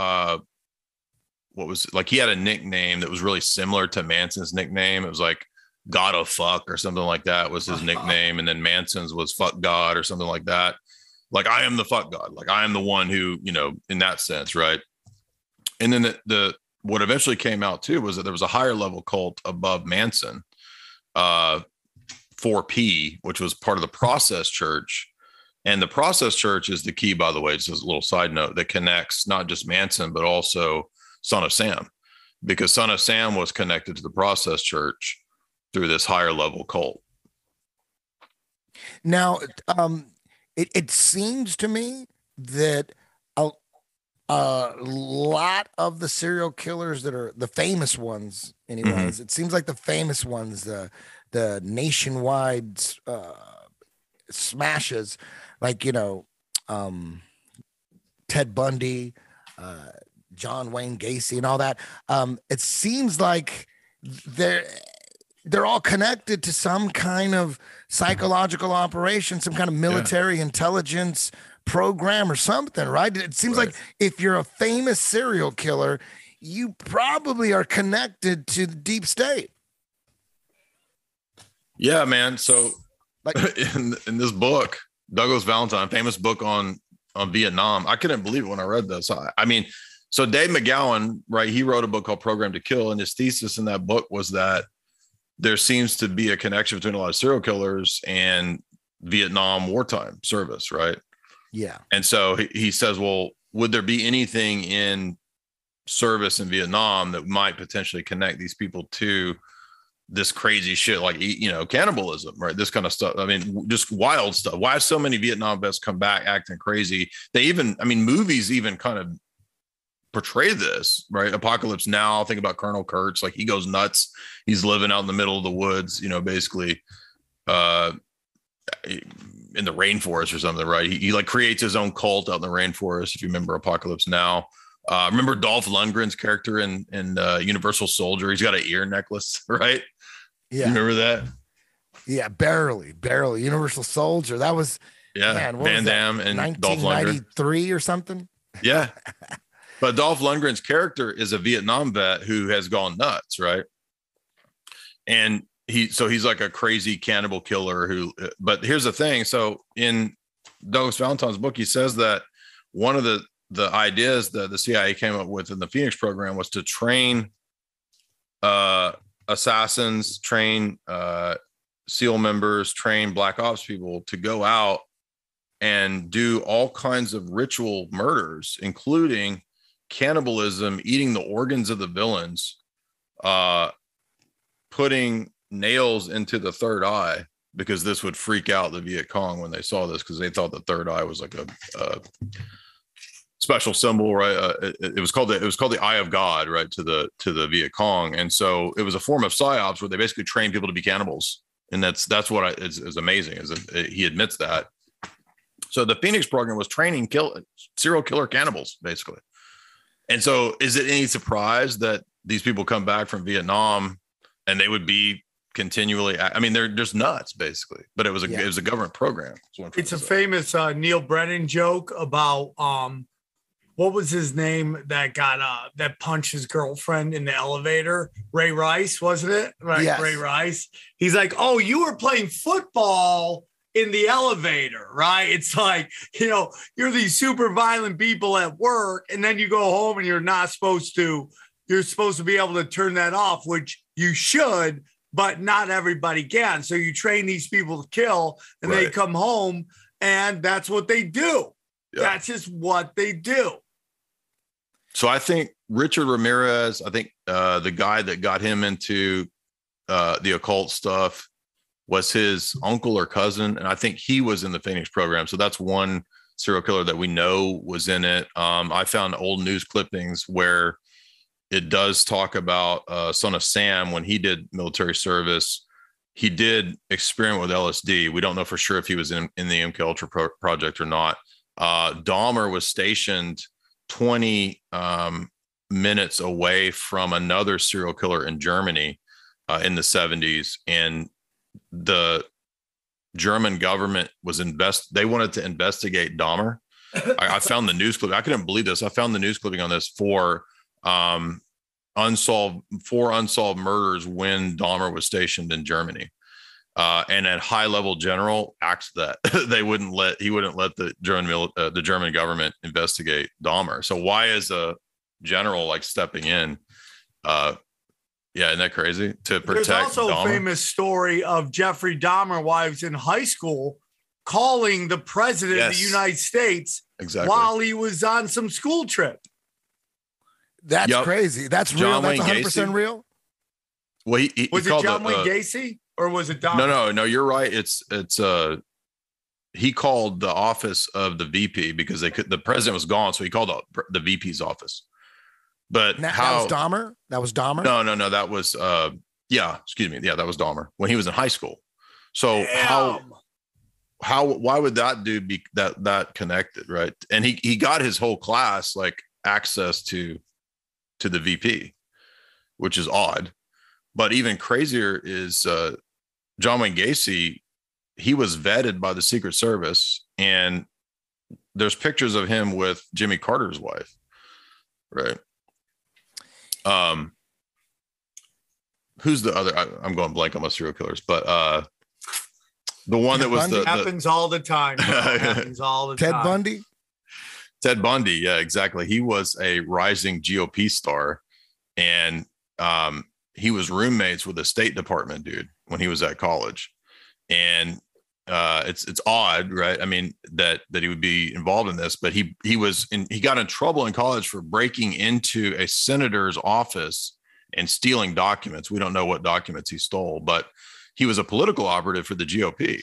A lot of people don't know that about Ted Bundy, but by the way, John Wayne Gacy was a very active political operative for the Democrats. So equal opportunity serial killers here on both sides of the party. I'm not trying to pick a party, but both parties have their serial killers, by the way.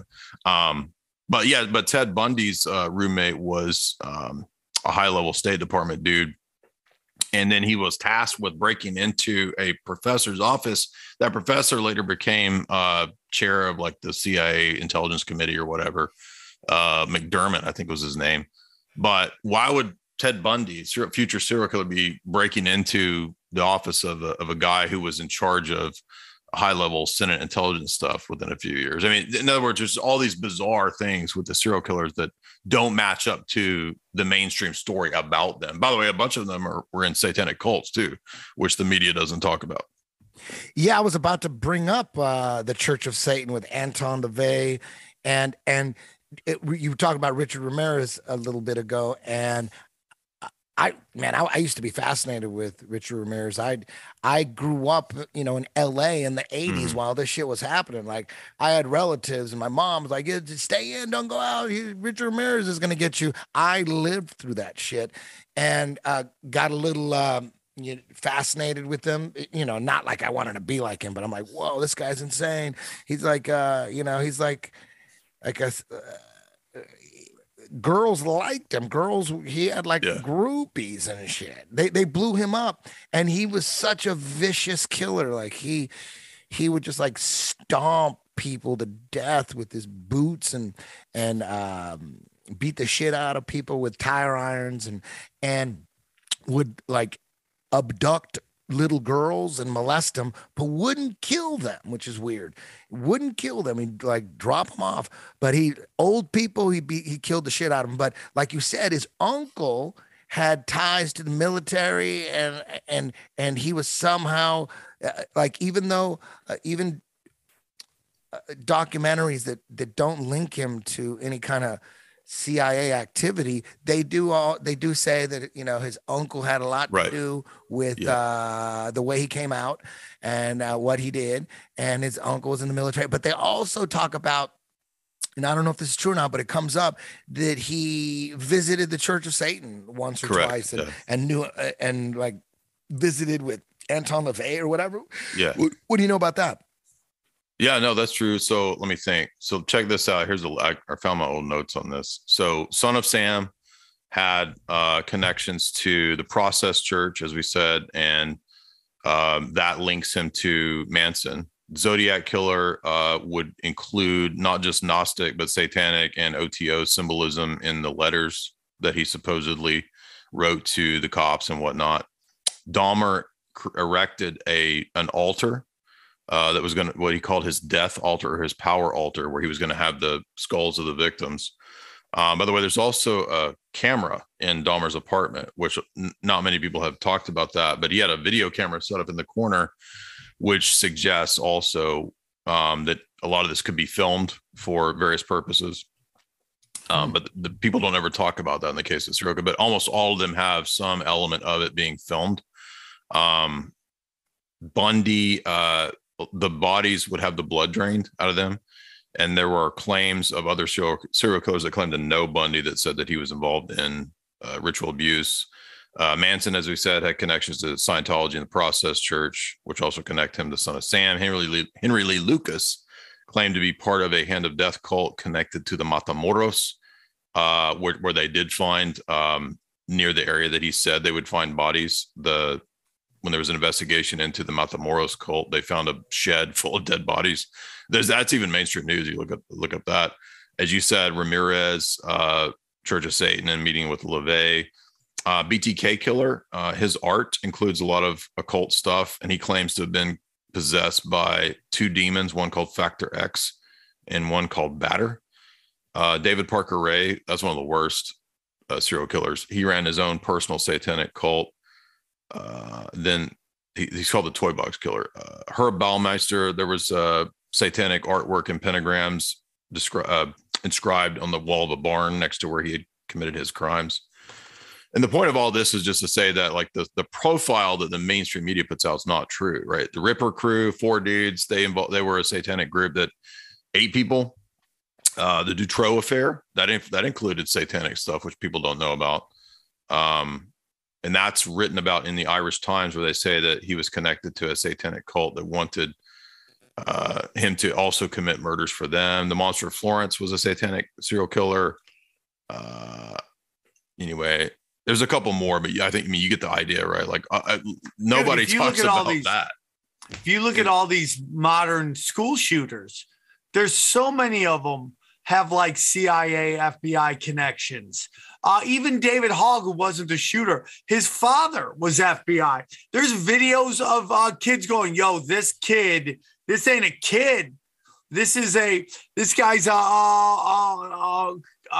agent of chaos or agent provocateur. You saw high school kids saying that about David Hogg. His father was FBI, started a business that he sold for about $300 million that produced nothing. There are videos, and we talk about this all the time, Eddie, about all the videos about that Paradise or Parkland shooting that, like, why are they out? Why did that get out? I think it's nonlinear warfare to get us to fight with each other. But one of them is David Hogg talking about how he wasn't even there at the school. Then you have videos of him slating people. There's supposed to be a school shooter going on. He's slating people Wednesday, 10 a.m., blah, blah, blah. Oh, my God. And it was during a drill they were talking about. The kid who supposedly, quote unquote, air quotes, shot up the school was part of a very, very controversial Kids at Risk program. We've seen this before. Jeffrey Epstein, right? This is the crazy thing. Jeffrey Epstein had a camp in which he brought people to. Maria Bamford went there.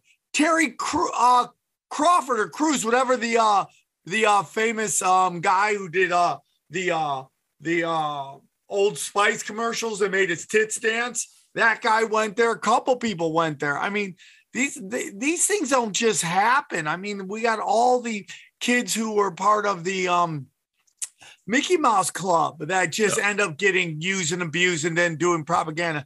Ellen, I mean, like, I know this goes back, but Ellen just in email saying she'll do anything the CIA wants her to do. Like, that's all there, dude. The Vegas shooter had FBI, CIA connection. Oh yeah, forgot about that, dude. Yeah. I'm sure you're familiar with Ted Gunderson, right? Yeah. You've looked into him. Ted Gunderson he's no longer with us. Some people think he got murdered. He thought he was being poisoned. But Ted Gunderson was the head of the FBI in Los Angeles for like 20 years or so. And when he retired, he, like many other retired FBI agents, they start their own private investigation firm, and they just make, they're still working. And he got hired to look into the McMartin case, where that was a big, huge, famous case in the 80s, all over the news, where there was this preschool, and I think it was Redondo Beach in that area. It's in the South Bay in LA. There was a preschool that went down for a child molestation. So the mainstream narrative was, a couple guys, the people that were running the daycare place or the preschool place were molesting the kids. Big trial. I don't remember what happened to them, but there was rumors that that preschool was connected to an international child trafficking ring, and it was a part of a big monster, but the mainstream narrative never really got into that at all. They just isolated event that these people are gonna go down or whatever. And then, after it was all said and done, there was still people, they were looking into it. And according to Ted Gunderson, he got hired to do some more investigating around that school. And I think the school had been demolished at that point. Yeah. But what he got hired to do is find out if there was some underground tunnels, like, because a bunch of the kids were saying they're taking us under the house, and we're doing satanic rituals, and the kids were saying that, and people were just saying, oh no, they were being ignored, and they're kids, I don't know, they got imaginations and all that stuff. But Ted Gunderson, he looked into it. I don't know what kind of instrument he used, but he used some kind of, I think, if memory serves me right, he wore some kind of underground seismic thing or whatever, where they detected that there was some, I don't know if I'm right. Am I correct so far with the Martin case? But did you see, I think it's been about 2 years now, but 2 years ago, the FBI declassified all the information on the Finders case, and the Finders case, which is a verified international trafficking thing. In that declassification, they mentioned the McMartin trial too, and they admitted that there were tunnels. That was part of the declassification. Oh shit, that's crazy. Yeah. That's crazy, because that's what Ted Gunderson he was right. Figured out. There were tunnels. He figured that out like 20 years ago, 15 years ago. Exactly. And the mainstream media lied and covered up. So no, there's no tunnel. That because that sets satanic panic for what's coming down the line, which is right now. But even, again, like, we watched some shit from Disney. We did something on Disney and the occult and all that stuff. And like, they've been putting this satanic shit out forever. This isn't brand new what they're doing. This has been happening forever. It just seems like they're more brazen now. Yeah, and it seems like my son is, he's a little too young to get red pilled. But I try a little, you know what I mean? But he's so into Harry Potter, and he loves Harry Potter, man. And when we go to Universal Studios, he puts on the cape, and I'm just sitting there just going, fuck. Am I just letting them? I mean, it just seems like when you go to Harry Potter World, they're grooming the kids for satanic rituals. That's basically what it is. And I'm like, but he's so happy. He loves it. He's doing the spells and all that. And I'm like, man, I got to stop this. But it's tough right now because he's just enjoying life and fuck. What do you think about the whole Harry Potter genre, Jay? I mean, I go back and forth on that one because I mean, overall, the message itself isn't bad. I mean, the fantasy element is iffy. I mean, I'm a big fan of like C.S. Lewis and Tolkien, Lord of the Rings and all that stuff. I mean, I think that stuff has good messages. So I guess it just kind of depends on how the fantasy or whatever the magic's being used. It could be used in a negative way, which I think Disney does that quite a bit. But it also could be used in a positive way. I mean, there's a lot of good messages in, like ancient mythology, that kind of stuff too. So it just depends on the, case by case basis, but I didn't really get into Harry Potter because I was too old for that stuff when it was kind of getting popular in the 2000s or whatever. But I mean, I grew up reading Lord of the Rings. So to me, that one, all the messages in that are like really good, positive stuff. Well, from Lord of the Rings, man, when it first came out, I went to go see it. Love going to the movies, love watching the trailers. First Lord of the Ring comes out. I fell asleep halfway through. I'm gonna be honest. I woke up, they're hiking, go back to sleep, wake up again, they're fucking hiking. And I go, where the fuck are they hiking to? The fantasy hiking movie. And then they're on a cliff and they go, that's where we're going. You're going to Mordor? That's gonna take you months. You know what I mean? And I know they got hobbit feet and I know they're all calloused, but I'm like, dog, you need to put some fucking hiking boots on. No, I don't care how many calluses you got on your fucking feet. You cannot walk through fucking rocky mountains that go on for miles and miles. But anyways, I see the second one, fall asleep again. Third one, saw that shit while I was in Maui for my jiu-jitsu master's wedding. Fell asleep to that one too. I'm just like, these motherfuckers, it's just a hiking movie. And I swear, I think it was a hiking psyop because nobody hiked before that shit. 3 people were hiking before Lord of the Rings. After Lord of the Rings, everybody's at Runyon Canyon. That's a fucking point. Hobbit. I think there was a hiking psyop. But when you break down like the storyline, now that my son's all into it. So now I'm watching it now. I'm awake and I'm not asleep and I'm trying to pay attention to it. And I know you see a lot of good shit in it and I know you're a fan, but it's so huge. It's so huge to me. I saw that as a New World Order movie. I mean, what are they doing? They're trying to get all the little castles together to unite against the evil orcs. You know what I mean? And the castles that say, fuck that, we don't want to get involved. What happens to them? They get fucking run over by these orcs, right? So it's like the lesson is, hey, we don't unite and with these United Nations and this New World Order to fight the common enemy, we're all going to die. So we all have to unite. United Nations against, New World Order, against fake alien invasion or against terrorists. They're making nuclear bombs. We need to unite together to go after them. Mm-hmm. I saw it as a New World Order propaganda movie.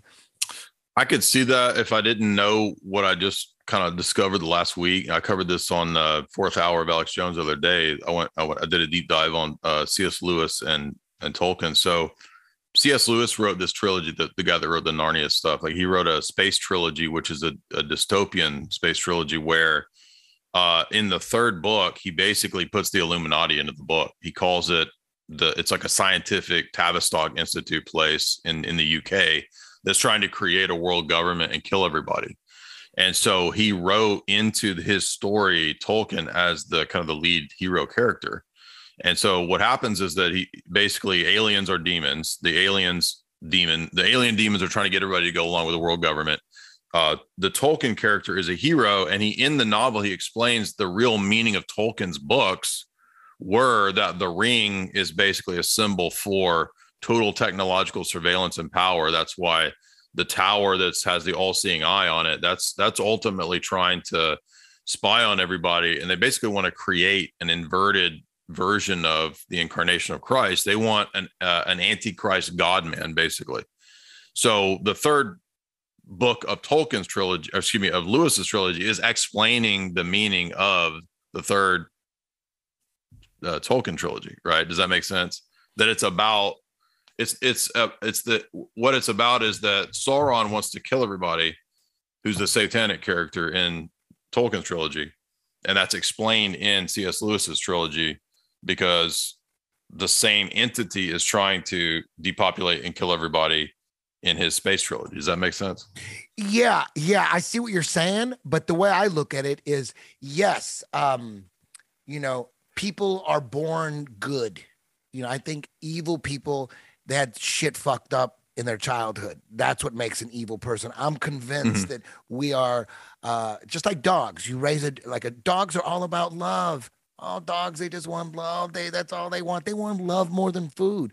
But if you beat the shit out of a dog, he's going to fucking be mean, and he's going to be skittish. He's going to be afraid. He's going to attack you. So, when you're trying to unite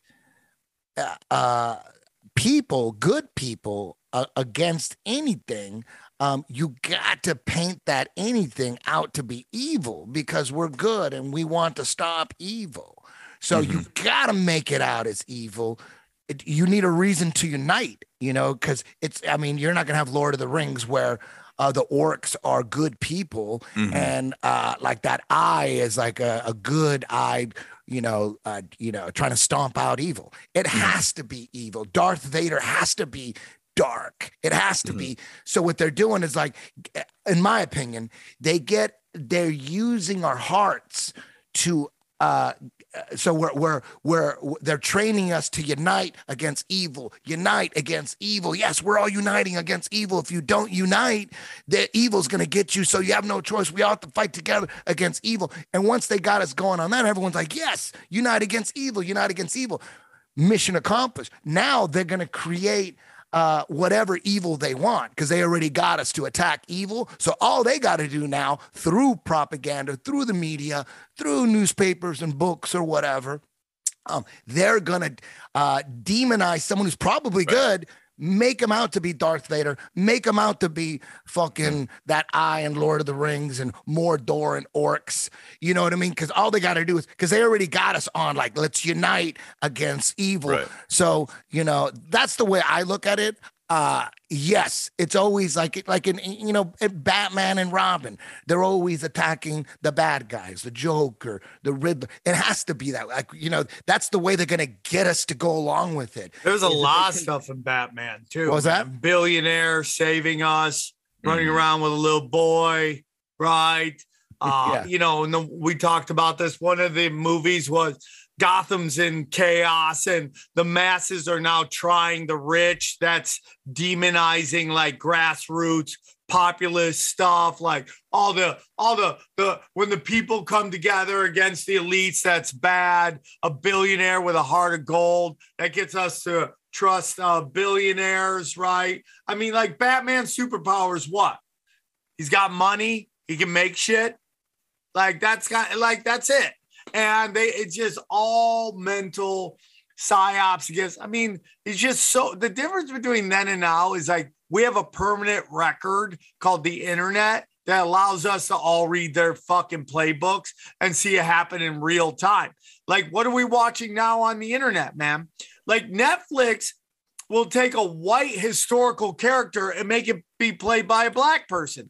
And that's not, and like, normally be like, I don't care, let actors act. But like, this fits into this kind of cultural Marxism that we're seeing, which is like completely getting everybody not to honor history. This Lakers show right now, the whole fucking movie, the whole TV show is complete bullshit.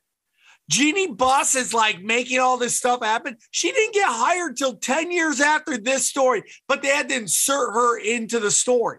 Okay. The way they're making a Jerry West look. It's just all of these stereotypes because they don't want you to know your history. They don't want to know any history. It's all meant to shish kebab your brain and lower your vibrations. And that's why it's all dying, in my humble opinion, because people are over it. I can't watch this Winning Time anymore because I know the whole thing's a lie.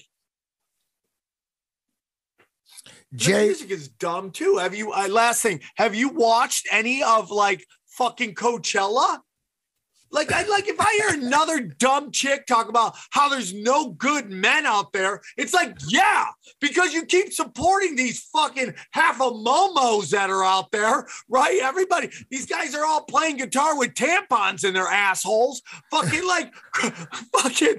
talking about getting pregnant and shit. It's like, dude, stop bitching about men when all you support are half momos out there, okay? And stop with the momos. Why are we accepting and ignoring at the same time the fact that they're pushing that men could get fucking pregnant and have it's periods? So dumb. Like, what? We can't, we're just like, we just accept it. You know what I mean? We're just like, oh, I guess you could just Google that. And yeah, you could Google that shit and it says, yes, men could get pregnant. Like, how are we just accepting that shit? How come people aren't flipping the fuck out? It's just an internet thing. Like, dude, like we always talk about television movies. Like I've had shows where people talk about the computer itself is demonic. Think about what the computer has done. And we talk about television, computer, now your phone, it's everywhere you go. And it's just pounding you with propaganda. And then you got all this like astroturfing going on Twitter and Instagram. Just everything's ass and just stupidity. And then it's retweets by bots. Like, that's why you got to turn it all off. Nobody's buying them guys. You know who hates that people talk about men can get pregnant? Fucking women can't stand that shit. They can't stand that shit. It's just all they talk. I mean, it's their thing now. Hold on. You can get pregnant without having to have periods? Get the fuck out of here. Nobody's buying into it. Nobody. It's so stupid, dude. You gotta bleed if you can get pregnant. I'm sorry, yeah. That's a price of admission. You don't get free drinks and backstage if you don't bleed once a month. Get the fuck out of here.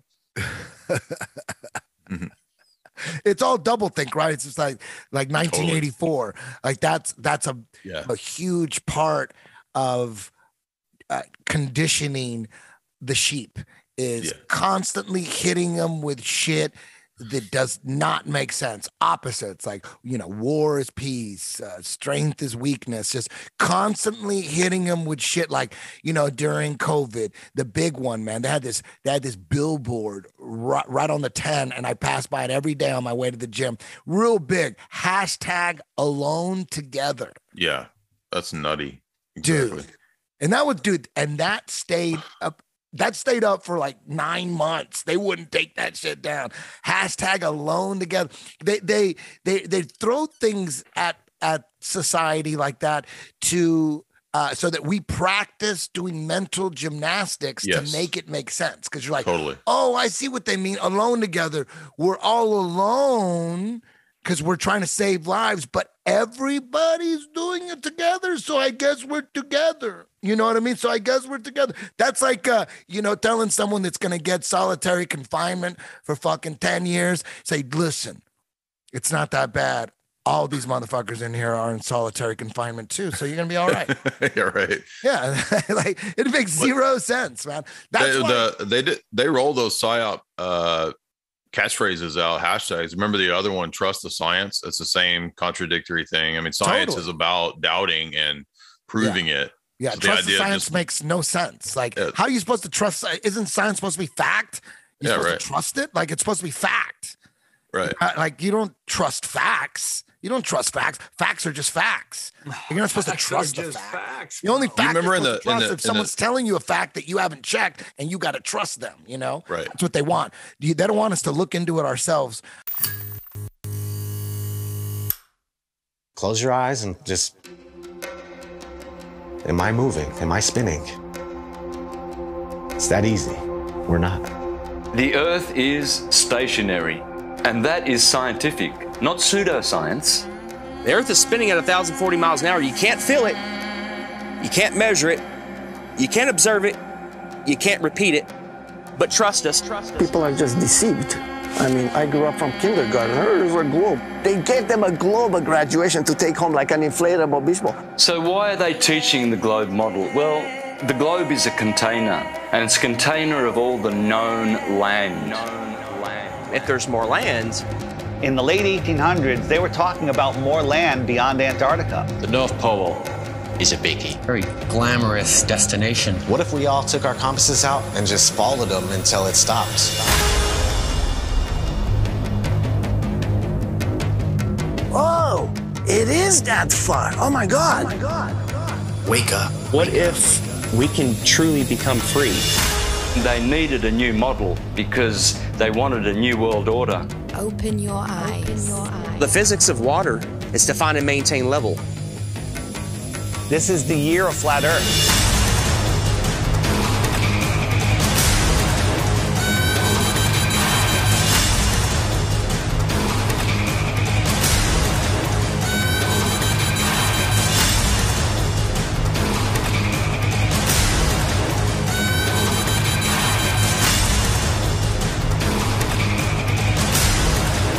The next level.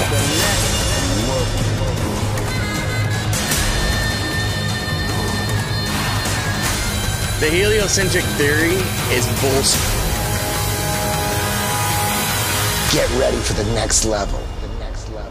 The next level. The truth cannot be stopped. They don't want us to actually look at the facts. They want you to trust them with we figured it out. We figured it out. That's why when we get into debates and especially like, let's say flat earth, for instance, the flat earth people are saying, we don't trust the science that you're putting out. That's propaganda on so many levels. We don't trust these books that they're putting out, the text. We don't trust that science. And then when you get into debate with them, they just quote shit off the books. I'm like, you haven't figured shit out. You haven't figured shit out. They go, yeah, the sun is, they think they're so smart. The sun is 93 million miles away. Go. The sun is 93 million. They think they're so smart when they say that. I'm like, what? Right. How old were you when you did the experiment to prove that shit? Or did you Right. just read it? Because tell me how you proved yourself that the sun is 93 million miles away. No, 93. What number is that, and you Jay? memorized it. You didn't do any fucking experiment. You read a book and you had faith in No, what exactly. Jay, 93, that's an occult number. That's Thelema. 93. You see 93s, 33s all the time, man. All the time. So I think I know you're not a flat earther probably, Jay, but I know that there's just like these weird things that you go, okay, dude, like, no, I'm a skeptic. Like I don't have a position on me too, a lot of cosmological stuff. I just don't think that what they say is true. Like I like the Big Bang. You're on your way, is Jay. totally You're on your way. It's going to take. You're almost there. Big Bang is retarded. Big Bang's retarded. Now, Jay, what do you believe as far as the moon landings? Did we actually go, or do you think it was faked for sure? Well, let me put it this way. If I accept the mainstream story about the moon landing, I have to also accept that they're literally up there jacking around and playing golf on the moon. So you want me to believe that life and death situation, the slightest little thing could go wrong in this old ass janky 1960s crappy technology, which looks like it's from a B movie. They're out there playing golf on the moon. Yeah. Okay, you're on your way. That's retarded. Come on. You're going to be a flat earther within 18 months. But at first you're not going to want to discredit your work because you've done so much research, and so you've read how many books you read? 5,000. You don't want to bring. Trust me. Are you married? Yeah. Oh, okay, so you don't have to worry about it. If you were single, I would say do not bring up right. Trying to get laid. You do not. It's hard to get laid if you're a flat earther. Yeah, you got to have a separate Instagram with no flat earth shit in it. You know what I mean? You were trying to get laid. You got to have a ball, a globe earth behind you. There's like 4 girls that are into flat earth, but and they're not hot. Are they flat? But yeah, the whole think if you so you're at the very least suspect of what they presented as evidence that we went to the moon. I think that was a psyop. Have you read? Okay. Have you read Dave McGowan's book on it? It's great. Oh, he believes it was fake too. Oh, he has a book, dude. It's actually funny. It's a literally all he does in his book is show the contradictory claims of the astronauts and what NASA says. Yeah. And, oh, by the way, we lost the technology to go there. Oh, by the way, sorry, we lost all the footage. Stupid, yeah. Isn't that retarded? Yeah, their representative, Don Pettit. Mm-hmm. He is not getting blood to every part of his brain. That's 100%. Because you hear that. I mean, you hear that guy. He said, I would go back to the moon in a nanosecond, except we don't have the technology no more. We destroyed the technology. And a lot of people don't know that. They don't know the crazy shit that NASA has said, right? Yeah. And, when you go back into the origins of NASA and Wernher von Braun, right? Like, wait a minute. When you learn about Operation Paperclip, and then you learn that the Nazis that they brought into the United States after World War II, they changed most of their names, but they didn't change Wernher von Braun's name. Hitler's right-hand man, his Rocket Man. They used Hitler's Rocket Man, and he had a German accent. Like, you would think they would hit that motherfucker. Used him to design the rockets and whatever you want to do. You want to launch a rocket and then fucking land in the Bermuda Triangle. Be my guest. But dude, I think that was not a good move, man. That dude, what? You know about Jack Parsons too, right? What was that? Jack Parsons. You know about him too, right? Yeah, he JPL. He was the one. JPL was the company that actually built the technology for NASA, and Jack Parsons was. I mean, I hear he was, an occultist. He was into Satan, right? But known liar too, right? So, like, I mean, he got busted for selling secrets to other countries. I mean, in other words, a totally sus dude, right? So, yeah. I mean, everything about it ends up being totally sus. I mean, if you read, even mainstream accounts of the history of NASA, like, in my view, NASA is basically just a front for projecting whatever psyops and like things were necessary at the time.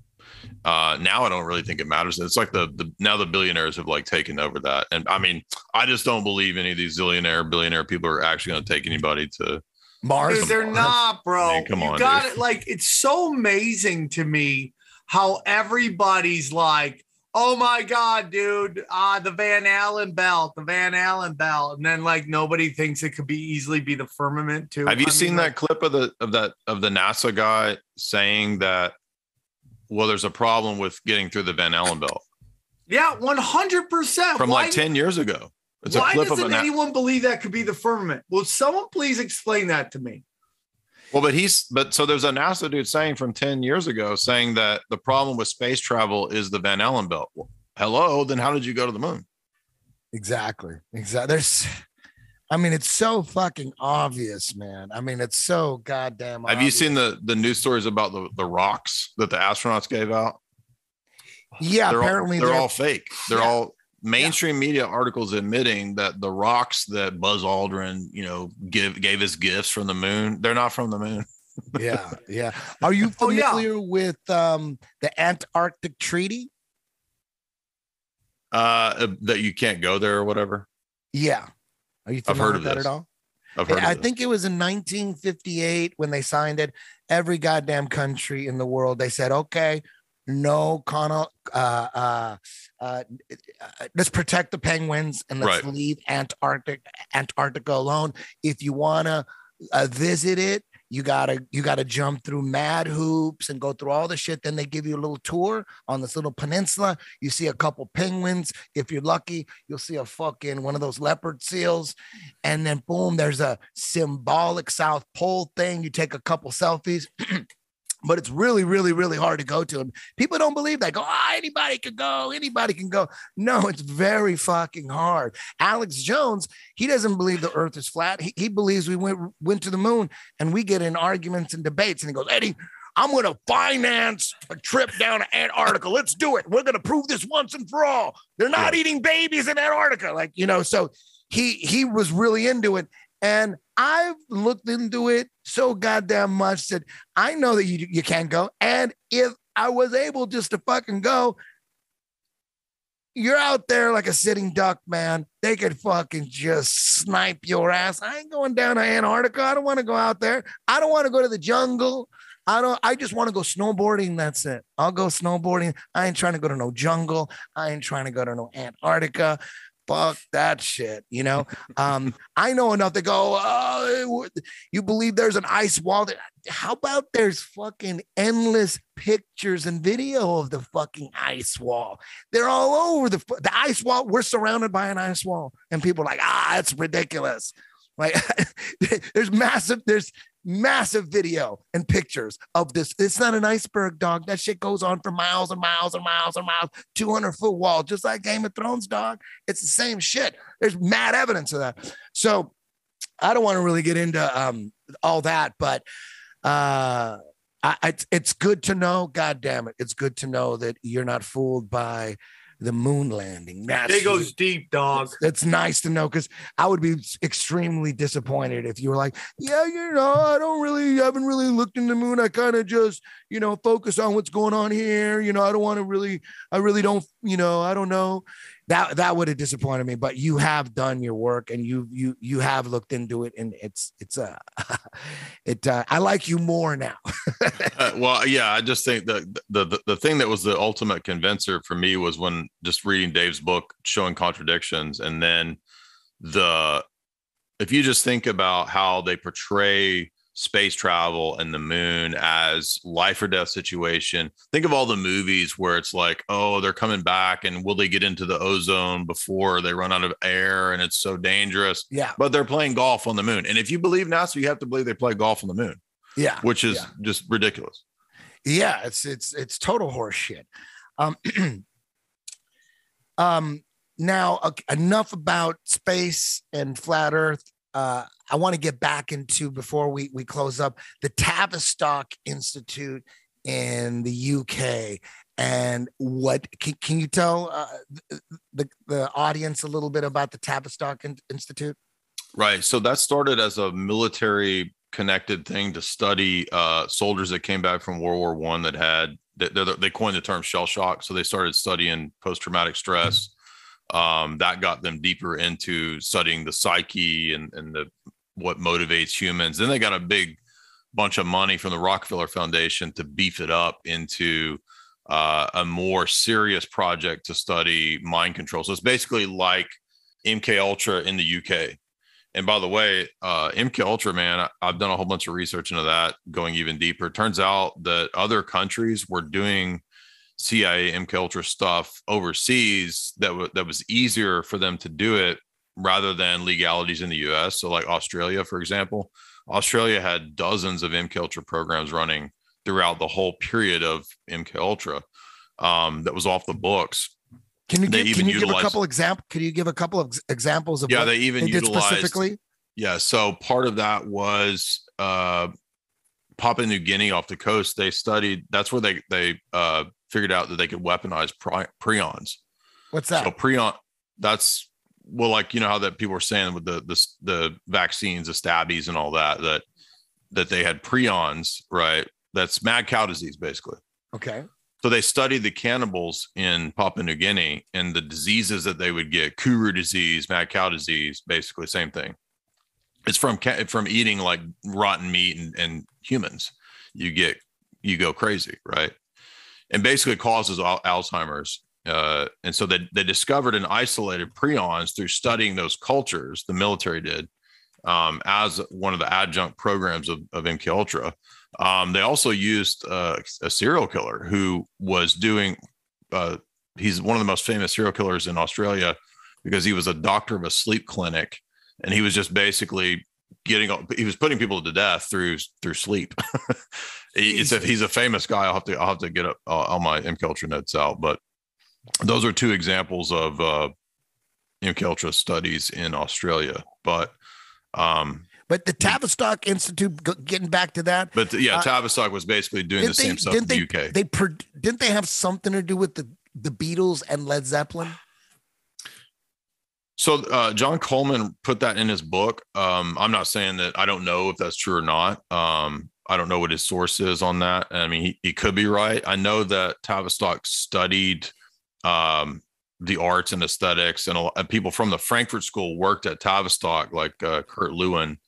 And he's a connect between. He also worked in MK Ultra, so there's a connection between Tavistock, Frankfurt School, and MK Ultra through Kurt Lewin. And he was interested in studying the arts and weaponizing the arts. So I wouldn't be surprised if there wasn't a Beatles Tavistock connection, but I just don't know. I haven't verified it. Okay.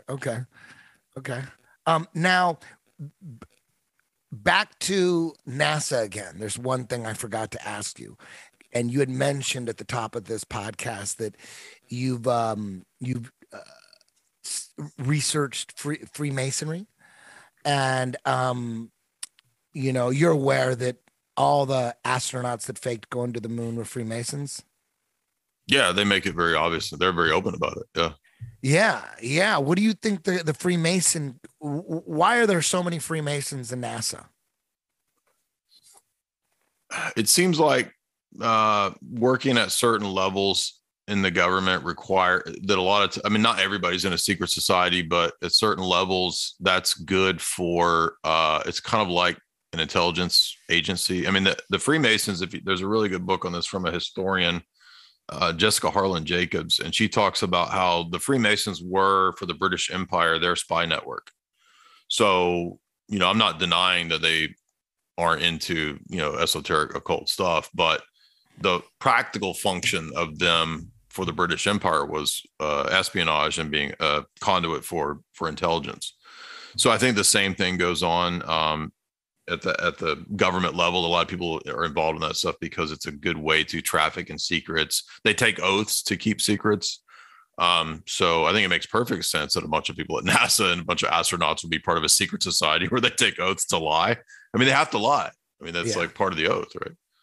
Yeah, it's like a punct that they're like an eternal punct that they're doing. They're like, there's no morals. It's all about, we got to do it for the show. We got a mission. You say whatever, the truth has nothing to do with anything. We're just trying to accomplish a mission. And like, the truth means nothing. It's just about getting things done. There's a movie that shows that too, about the Masons. Have you ever seen The Man Who Would Be King with Michael Caine and Sean Connery? No. The Michael Caine's got a movie. You gotta watch it. What is that movie about? So they're Freemasons in the movie, and they go and they try to find a tribe out in the middle of nowhere to dupe them into believing that they're divine. And so they're basically hoodwinking. They're doing what you said to like this. Anyway, the tribe ends up, I don't want to spoil it, but the tribe ends up catching on to their scam. No. But I won't tell you what happens. It's kind of like, I want to see that. What's it called again? It's a famous Masonic movie. It's a Rudyard Kipling story, and he was a famous What British year did Freemason. that come out? Do you remember? It's probably a late 60s, 69. Oh, it's 69. old. Okay, what's it called? Michael Caine and Sean Connery. It's called The Man Who Would Be King. You got to watch that. The Man Who Would Be King. It shows that Masons are basically committed to kind of scamming everybody and lying. It stands the test of time because a lot of 60s movies look cheesy. Is it like Apocalypse Now stands the test of time? It's kind of cheesy, but it makes your point. I mean, okay. And that, remember that movie, The Village by M. Night Shyamalan? Ding Dong, yeah. That was kind of that was some CIA right there, or mind control rather. It's a mind control cult, yeah, exactly. Yeah, crazy stuff, man.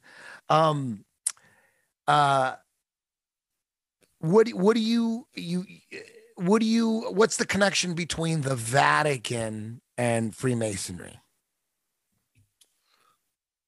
So I think the Vatican has at times acted or pretended to be opposed to Freemasonry, but I think that they're pretty much aligned. I mean, Freemasonry pretty much champions the last several popes for the last 50 or 60 years. Like various important lodges will say they're happy with the election of John the 23rd. We're happy with the election of Pope Francis. So I think they're all pretty much on the same page now. What do you think of the conspiracy theory that the Vatican created the Jesuit order to infiltrate Freemasonry and take it over? And when they banned the Jesuits, that's when the Illuminati came out. It's just they're all part. I mean, the Jesuits did have their own esoteric origins. Ignatius Loyola was part of a group called the Illuminados in Spain, which means Illuminati. So his origins, he comes out of a secret society background. And then the Jesuits did have an intention at various times to infiltrate any type of group. So that would probably include opposition like Freemasons. So I think there's probably some truth to that. Yeah. Okay. Now, as far as rock stars of today, we were talking about the 60s and stuff. Rock stars of today, like I did a podcast last week about Kiss, like my whole Kiss story. I was like in the Kiss cult. I was balls deep into Kiss. I still love Kiss, and there was a lot of love in that podcast. But I also talked about, being aware now that like, damn, I was like brainwashed into liking a lot of their music. The stuff, they had a lot of bad albums, and I was like, I have to like them because, I just saw the good in everything.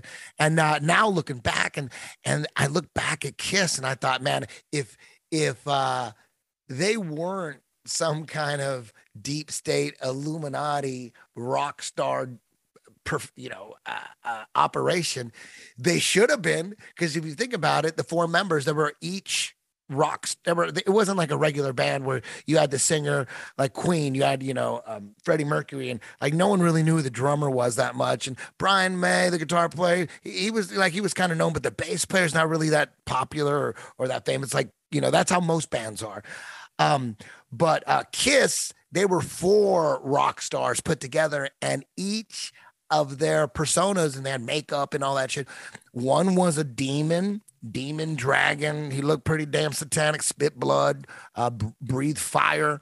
He, if this was like an Illuminati dream band, it's perfect because you had a demon, you had a spaceman, got all about space. That's perfect. Satan, space, like, dude, perfect.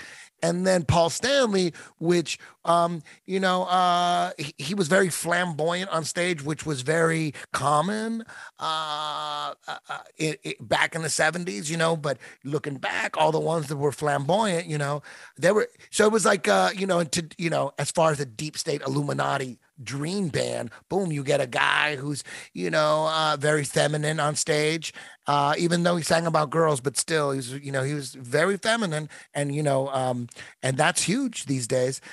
And then the fourth guy, he was the Cat. And, I kind of did mental gymnastics to try to piece that together to like, man, this is like the perfect Illuminati band. It's a deep state dream. But the Cat, when you look into it, ancient Babylonians, and according to what I saw on the internet, ancient Babylonians and ancient Egyptians, like the pharaohs, they worshipped cats. I don't know if that's exaggerated or not, but it says that they worship cats. So I'm like, oh, okay. Yeah. So then that would make sense. You look at this, the Sphinx. Isn't the Sphinx a gigantic lion or something like that, or a tiger or something? So if you look at Kiss in that light, man, that's a Illuminati dream right there, that band. And they're just singing about banging chicks and just having fun and not giving don't listen to anybody, But my question is, what modern day rock stars, you had a gun to your head that you had which ones for sure do you think are conscious of being part of some kind of deep state Illuminati program? Which ones are like for sure? Like, would you say for sure Lady Gaga? Like for sure?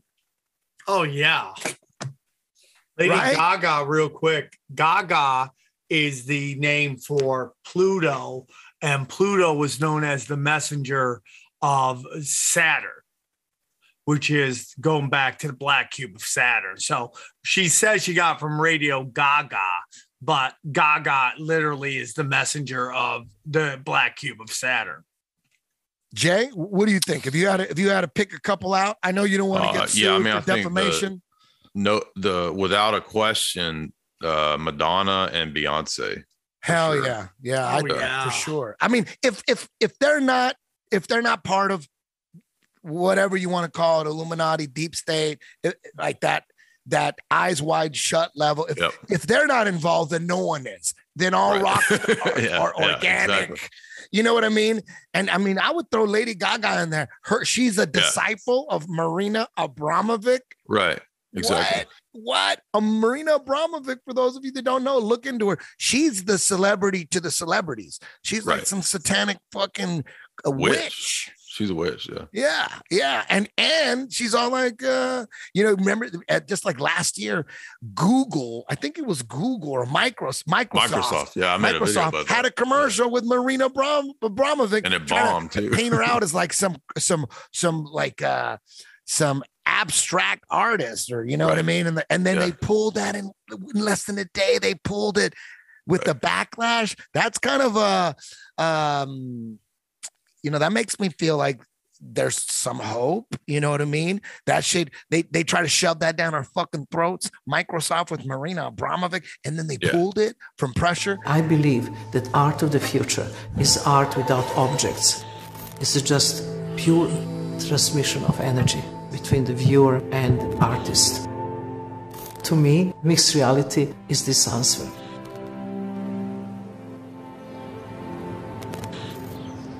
This was a unique opportunity to take the most legendary artists working now and capture them in such a way that they are translatable forever.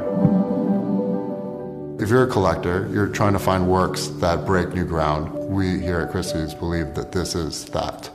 And it will be the first time that a mixed reality artwork is sold at auction. There was always a question what you buy when you buy performance. You buy the video or you buy the additional photographs. Here, you actually can have the artist's presence in your collection. The first thing that we had to figure out was you had to feel that you were in the room with Marina, not a document of Marina. So HoloLens 2 was created by people who quite clearly have an interest in the audience forgetting that they are using technology. So the purest expression of artistic intent can happen. I really want viewer to be with me in the space, in here and now. The life is dealing with what is going to stay after I'm not there anymore. And I can face myself. And that's a frightening experience. Really like you're facing your own ghost. There is always this great idea of immortality. Once you die, the work will never die because the work of art can continue. In performance, the piece is only in the memory of the audience and nowhere else. Here, I am kept forever. And there's like, damn, there's hope in this world, so when shit like that happens. 100%, dude. If you take a look at rap, man, and hip hop, dude, look what they did with that. I mean, like, you only got pushed forward if you played a certain stereotype image. I mean, the hip hop was, we talk about heavy metal and hair metal being pushed out for grunge. I mean, hip hop, you had all this positive hip hop going on, and they couldn't get radio play for this gangster shit. And like, the more gangster or degrading your character is, the more you get pushed. Da baby, a grown man walking around with diapers on. Come on, man. That's all it is. And now you got like Bad Bunny, who's like just basically a cross-dresser. I mean, like, dude, all this shit gets, you got to be plug and play stereotypes to get super promoted in Hollywood. I mean, even actors, I tell people, you want to be, you really want to work in Hollywood, be a stereotype. Stereotypes, sassy black chick, dickhead jock guy. It's all plug and play, plug and play, plug and play. Even in stand-up, it's all cookie cutter shit. Right. Everything is like plug and play, plug and play, plug. Are you pushing a narrative that they want out? Are you pushing a narrative that you want out? And it's all that stuff. Yeah, do you see that? You brought up Madonna, that one video from like a month ago where it looked like, I don't know, maybe she was just really stoned or drunk or something, but she put a video out on Instagram, and I don't know. What do you think of that video? You know what I'm talking about? Can you find that? Yeah, real where quick? she like kisses the camera. Like, what the hell was that? Cat lady. Yes. Yes. Yeah. Maybe that's your cat thing. Maybe aliens are really cats and it's a war against dogs.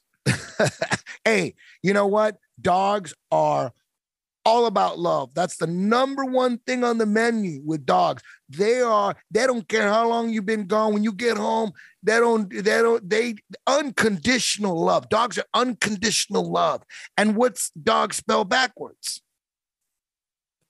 God. Maybe dogs are here to remind us of the frequency we're supposed to be on, the dog frequency, the God frequency. And what is cat backwards? Unconditional love. Dogs are all about unconditional love. Cat backward is tack, which is total alien control. Think about that, dude. What's that? Okay, check out this Madonna video.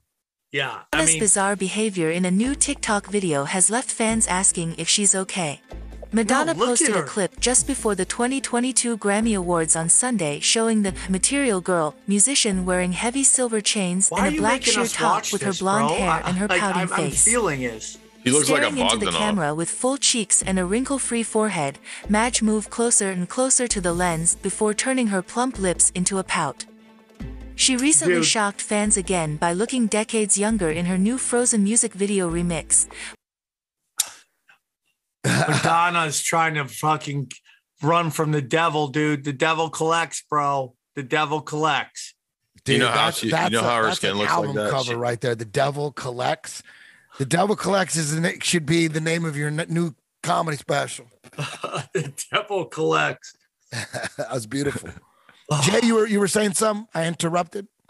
We had dinner one night with the guy that used to be her security dude, and he was explaining what's up with her. He was just saying all these crazy things, these crazy stories. But he said that the reason that her skin looks like that, because she's like a grandma age, right? She's like 70 something, right?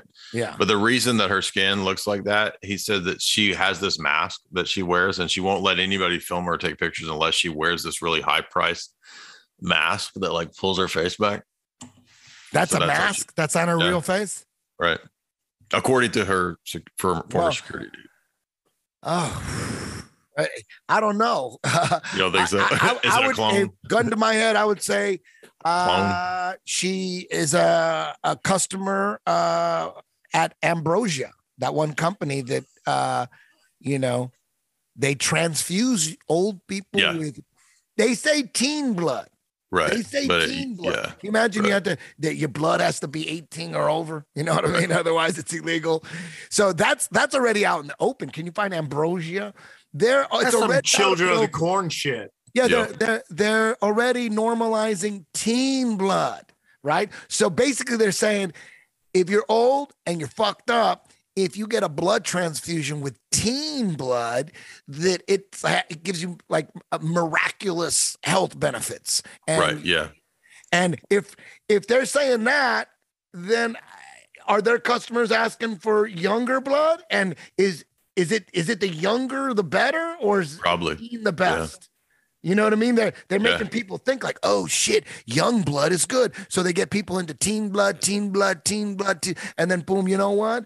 10-year-olds' bloods are a little better. 10-year-old, it's not teen technically, but 10 is better. And people are like, fuck it. I've been doing 16-year-old blood, for a while now. I'll go down to 10-year-old. And then boom, then they accept the ultimate, you know what I mean? Which is adrenochrome. That's I know that's a conspiracy theory, but what's so interesting is that everybody's like, there's this guy that won Duncan Trussell's whole thing, and that he was basically saying that fucking adrenochrome is a psyop and stuff like that. And it's just like, maybe, dude, maybe, but like all these, like over the last 7 years, what is the conspiracy theorist got completely wrong? What is their batting average? And if you're sitting there telling me that like Q's all garbage, and I get it. There's a lot of people hate Q, but what's your take on January 6th What's your take on Russian collusion? What's your take on the virus? Because everything that's come out is basically confirmed what the conspiracy theorists have been saying. Totally. And I'm sure there's some controlled opposition out there. And I'm pretty sure there's misinformation agents out there. But based on like the community, we've been more right than we've been wrong. So if there's a big movement saying this is something that they do, right, then why would you sit there and just demonize it because it just doesn't fit your man? The problem with the left is that they're goldfish and they don't remember all the L's they've been taking since like the Bernie Sanders got clipped by Hillary for the DNC primary. Yeah. Loss at the loss at the loss at the loss because the internet knows everything. And it's just super interesting. Well, remember that. So if you talked about blood drinking, right? Oh, that's crazy. It doesn't exist. Well, then Megan Fox comes out and says, well, yeah, it exists, but it's just a little bit. Well, I thought it didn't exist. Check this out. Here's the ambrosia. The aging process simply by getting a blood transfusion. That's what a new company called Ambrosia claims to do, and they just opened a new facility right here in the Houston area. Rekha Mudaraj spoke to the founder to find out how young blood works. It's a controversial startup.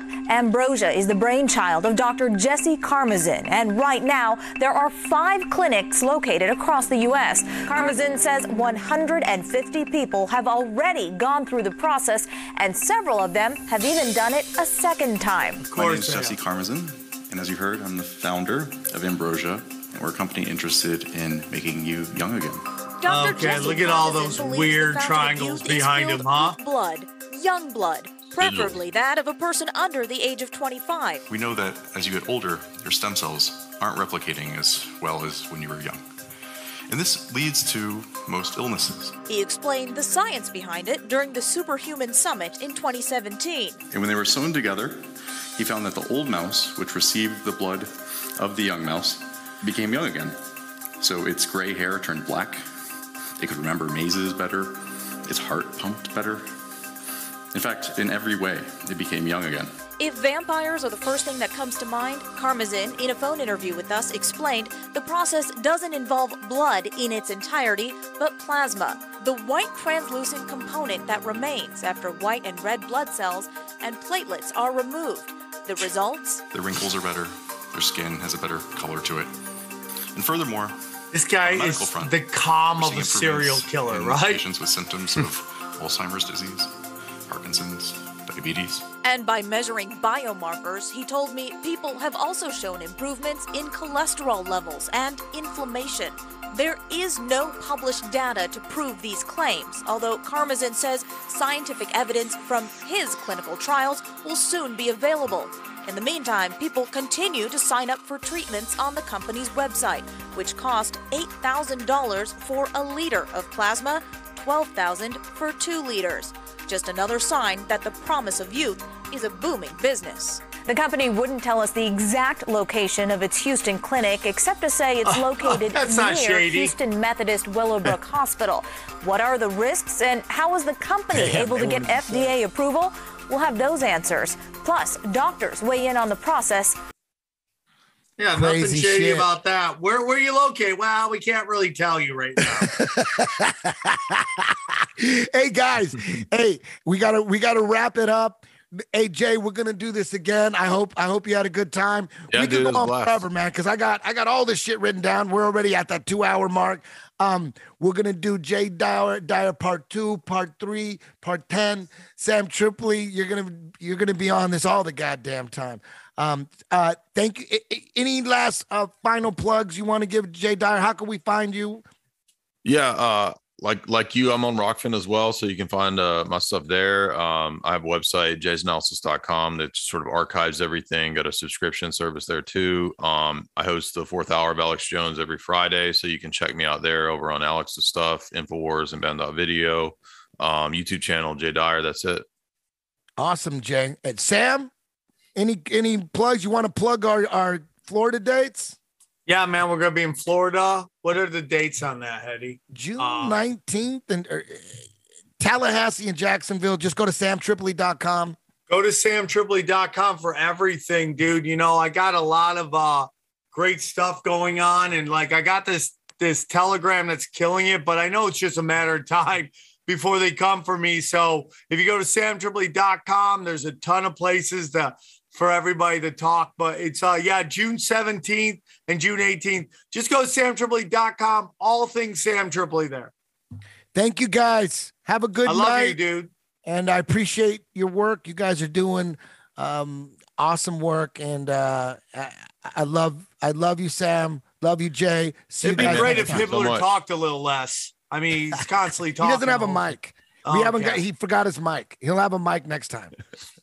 Well, it was great. Always a pleasure chopping up with both of you guys. All right, Hibbler, I man. love you. Love you guys. Thank you guys so See ya. much. Bye. Good night. The Jiu Jitsu Dojo is the ultimate training ground for life. Jiu Jitsu will accelerate the evolution of your being, your consciousness, your soul. Through this amazing art, you will prove to yourself that you can master anything you set your mind to. Happy birthday, Eddie Bravo. I leave for Brazil tomorrow. Are you the Fear Factor guy? I'm like 6 pounds over. Time to sweat it out. Just imagine someone that has no idea how different your game is.